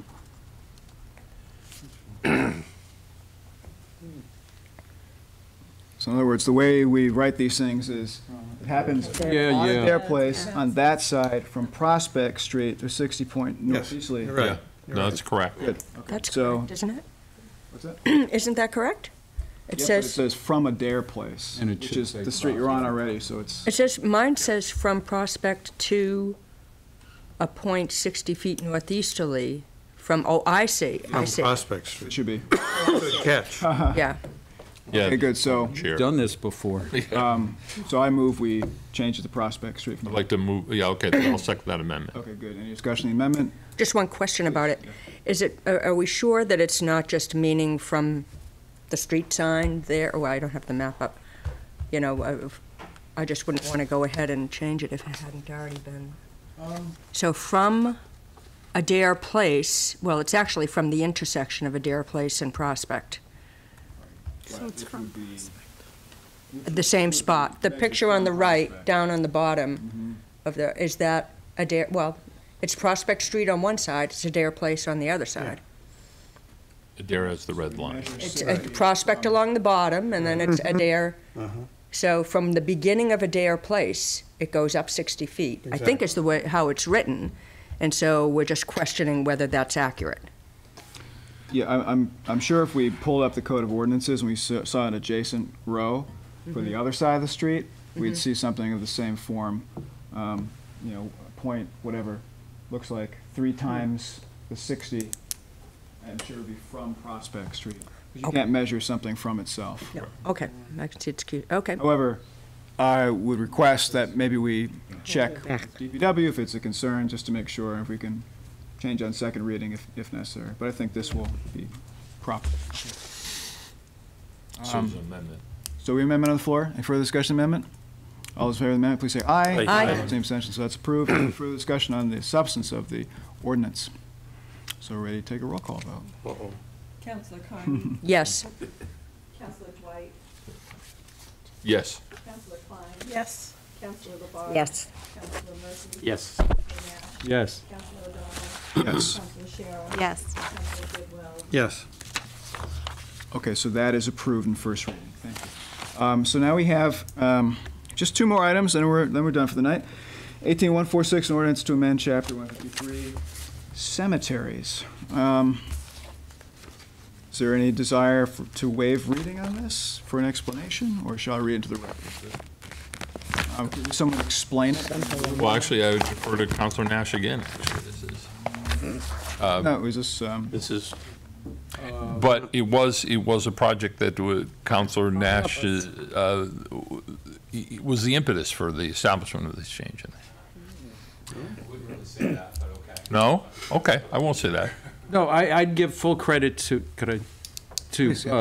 Fred Zimnock, who in discussions with the mayor, the Ward 3 meets with the mayor once a month, and Fred had gone through this particular language and pointed out an inconsistency, and the mayor spoke to the solicitor, and thus we have this change. We've corrected this here. So. Okay. Mr. Mayor, do you want to provide any further explanation, just general? It's correct. Fred did point out an issue. Well, there were many issues with the ordinance. I mean, it was written at a time. It still referred to the Board of Public Works, for example, and it still it had a lot of regulations in it that are more appropriately done. I mean, the ordinance, if you look at the old ordinance, it was long and it got into granular detail about how burials would be conducted and all level of detail like that. But the issue that Fred was concerned about as we were planning to do our capital improvement spending was how the actual trust fund monies were withdrawn and spent. And so again, it invited us to go back and look at those. And so what you have now more closely aligns. This is one of the, because of Mass General Law, cemetery trust funds require an ordinance for this fiscal policy. Doesn't require it for other trust funds, for scholarship funds, et cetera. So this basically aligns with our investment policies and our withdrawal policies for all of our other accounts that the treasurer manages. And it's a much more conservative, given the times that we live in. Very few people are taking 6%. I think the old ordinance said 6 or 7% or something. And so, so this is more in line with that. And then all of the other stuff that's regulatory has been deleted because there's actually DPW regulations for cemeteries, which are on their website, which supersede that. And under the charter and under, the new form of government, those are more correctly the purview of the departments to carry out. So if you're watching Fred, thank you. Took a while, but he was definitely the, not to not to diminish your role in it, it was Fred. Yeah. It was Fred. It was Fred. Counselor, do you have something? That'll make sense, but aren't we accustomed when we look at an ordinance that amends or replaces old language to at least see the old language that's being replaced? I mean, in other words, the entire thing is being thrown out and replaced with this. So we don't need to worry about what was there, because you just explained it, and this is fine. Yeah. It was going to be such a long ordinance with a ton of cross-throughs that it just seemed cleaner to rewrite what we thought the ordinance should be if we were writing it today, and just deleting and replacing. Fair enough. Counselor? Yeah, but a lot of what was in the ordinance has been replaced by DPW regulations. Yeah. So that's why the whole thing got thrown out, because most of it is in DPW now. We just did something similar. I can't remember what it was, but we did something very similar to this recently too. Because I remember that you wanted to see the copy of the regulations. I just can't remember. Oh, it was sewer regulations. Yeah. We had sewer regulations on the books, regulations that were DEP was using and EPA was referring to, and then we had an old sewer ordinance on the books. So we had these two conflicting things. So we deleted it completely in that case, and so that the regulation would be the only one standing. So great. Yeah. Yeah, it seems very straightforward to me, so great. Any other discussion? We have a motion on this, do we not? Not yet. Oh, so moved then. Second. Beautiful. No further discussion. Roll call. Councilor Dwight? Yes. Councilor Klein? Yes. Councilor Labarge? Yes. Councilor Murphy? Yes. Councilor Nash? Yes. Councilor O'Donnell? Yes. Councilor Shara? Yes. Councilor Bidwell? Yes. Councilor Parker? Yes. Okay, approved on first reading. Now, the final one is 18152, an ordinance to amend Chapter 9 of the Code of Ordinances by adding Sections 9-1 and 9-2. I will read this, if you don't mind, because I think it's important and I think it will explain it most efficiently. It's upon the recommendation of Mayor David J. Narkowitz, an ordinance to, as I just said, be ordained by the City Council of the City of Northampton as follows. It's Chapter 9 of the Code of Ordinances of the city shall be amended by adding Chapter 9, so it's adding a whole new chapter. Okay. Two sections. First, 9-1, establishment. A special committee is established to conduct a review of the city charter, to be conducted at 10-year intervals in years ending in a 9, in accordance with Section 10-6 of the city charter. Section 2, membership and term. A, the special committee shall be comprised of 9 members, who shall be appointed for a term commencing no earlier than January 1st and no later than July 1st in a year ending in 9. 1 member shall be a member of the City Council appointed by the Council President. 1 member shall be an employee of the executive branch of the city appointed by the mayor. 7 members shall be citizens of the city, 1 from each ward, appointed by the mayor with the confirmation of the City Council in accordance with Section 2-10 of the City Charter. All members of the special committee shall be registered voters in the city. The special committee shall be under the supervision of the city solicitor. Section B, the special committee shall convene no later than 30 days after its appointment, hold meetings as necessary, and file with the city clerk no later than December 31st of the year ending in 9, a report summarizing the special committee's recommendations with any proposed revisions of the city charter contained therein. Finally, C, the special committee shall dissolve upon submission of its report to the city clerk. Is there a motion to approve this? So moved. Second. Made and seconded. So this is a requirement of our city charter that every 10 years, so you can give it information if you want, every 10 years we have to have a special commission to review the charter, and we have to establish an ordinance for that purpose, so that's what this does. That's what you said. Yeah, sorry. Okay. Council? I just had one question. It all seems very straightforward. The final sentence in 9-2A, the special committee shall be under the supervision of the city solicitor. Is there any reason why we're not saying the special committee shall be staffed by the city solicitor? I mean, it's the commission that actually issues a report. Yeah.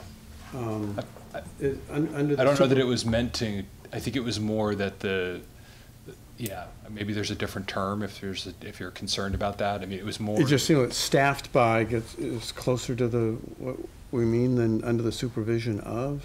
Yeah. Or advised by. Advised by. I'm not really sure. Advised by. The solicitor, when you do your ordinance review that's required by usually the solicitors involved and the charter. Right. I think, like when you have legislative matters meetings, the solicitors often, so I think it was meant more in that spirit. In practice, it probably wouldn't make any difference, but it just seems like advised by sounds a little closer to what. That's fine, yeah. It isn't supervised. But. Yeah, I think it was more that he would be overseeing, I mean, he would be organizing the meetings and bringing information that people shall consult with. But actually, we had Councilor Murphy, and then we'll go to Councilor. Oh, no, just having been on the previous one with this with the solicitor, he really did crack the whip over us to get us done. We had a chairperson, but the solicitor was very much involved in moving us along and making sure we did the work we needed to do, because the solicitor had a really good understanding of the scope of what needed to get done. So he wasn't the solicitor at the time, I would just point out. Right. He was still Amherst Town Council. Yeah, but he was a citizen member. I thought he, well, okay. I make a suggestion that we change the term to oversight. How's that? And so that assumes advice and also helping organize and managing the meeting, but at the same time, overseen by. Shall be overseen by. Overseen Yeah. by. Overseen Special by. committee shall be overseen by. Yeah. Crack That the works for me. Or just cracking the whip, yes. Or just consult with, the special committee shall consult with the city solicitor. Whatever your motion. But I think to the point is that actually the solicitor will probably be organizing as well. Not necessarily presiding, but providing oversight, and then also organizing and helping schedule testimony. And I mean, because let's face it, it's the solicitor who's been going through this with a fine-tooth comb and already finding the bumpy spots anyway. So I think oversight, whatever. I mean, we're parsing words, and maybe it's not necessary, but yeah. Your motion is to change the to overseeing by the city solicitor. The special committee shall be overseen by the city solicitor. I'll second that. Okay, made and seconded. Any discussion on the amendment? I think it's a good amendment. All those in favor, please say aye. Aye. Aye. Opposed, any abstentions? The amendment is adopted. To the order, Councilor Klein, you. There was a question that came up in the legislative matters about this with the 7 voting residents. If the 7, if we should kind of create language that makes clear that each of those 7 members should be from the 7 different wards of the city. So I wanted to just ask if that had been considered, if 7 was a random number, or if it was. It is one from Says each from ward. each ward. One from each ward. One from Yeah. each What? ward. Yeah. Didn't we talk about that in legislative Yeah. matters? Oh, I recall it. I think what we talked about was the fact was that how- should it specifically say that that ward rep is recommended by the counselor? Yes. That's what we Right. talked about, is Exactly. to say that one from each ward put forward by the counselor Of that to the mayor. So what the That- process is to decide who each of those. And I think what I had asked the solicitor to communicate was that, when we did the compensation advisory committee, you may remember, there were 7 members, and I asked each ward counselor to give me suggestions. And I think I pretty much followed all those suggestions, and I think we did the same thing for the charter review committee as well, because we had similarly 1 person from each ward. So I think there was some concern about that I would be appointing all 7 members, subject to your approval. I mean, so you still can turn down everyone that I appoint, or, so I think that, but I'm not sure if you want to codify it, you can, although I'm not really sure how you codify that, other than saying the mayor shall solicit recommendation. I don't know. I'm not sure. I guess I'm making the pledge to you that I will request from. And one thing is that is a good policy, and I don't know if things will be totally different in 10 years again, but when the time comes again, maybe it would be good to codify your policy in ordinance. It's just that always acknowledging and remembering that the mayor actually has the right to reject the recommendation.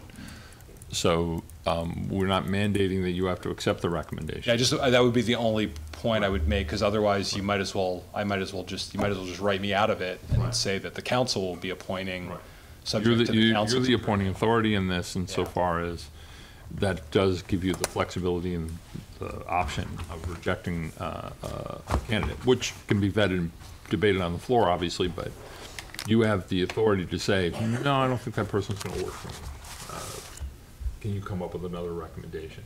Sure. As opposed to, what I'm saying is, as opposed to codifying it and saying that the mayor shall accept the recommendation of the specific ward councilor. Yeah, it could say the mayor shall solicit recommendations from each of the ward councilors for, I mean, I think I did it last time because it was like, I wanted you guys to go out and find people in your own wards that you thought were good and send them forward. So however you want to phrase it, to memorialize that, that's fine. Can we just say in consultation with the counselor from that ward? That's fine. I mean, with that. Yeah. Satisfied. The amendment. Okay. After the words appointed by the mayor in consultation, is that what? Yes. So the amendment would read, one member shall, excuse me, 7 members shall be citizens of the city, 1 from each ward appointed by the mayor. In consultation with the ward councilor.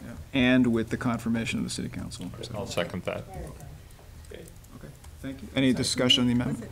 Councilor Carney made it, and Councilor Dwight seconded. Great.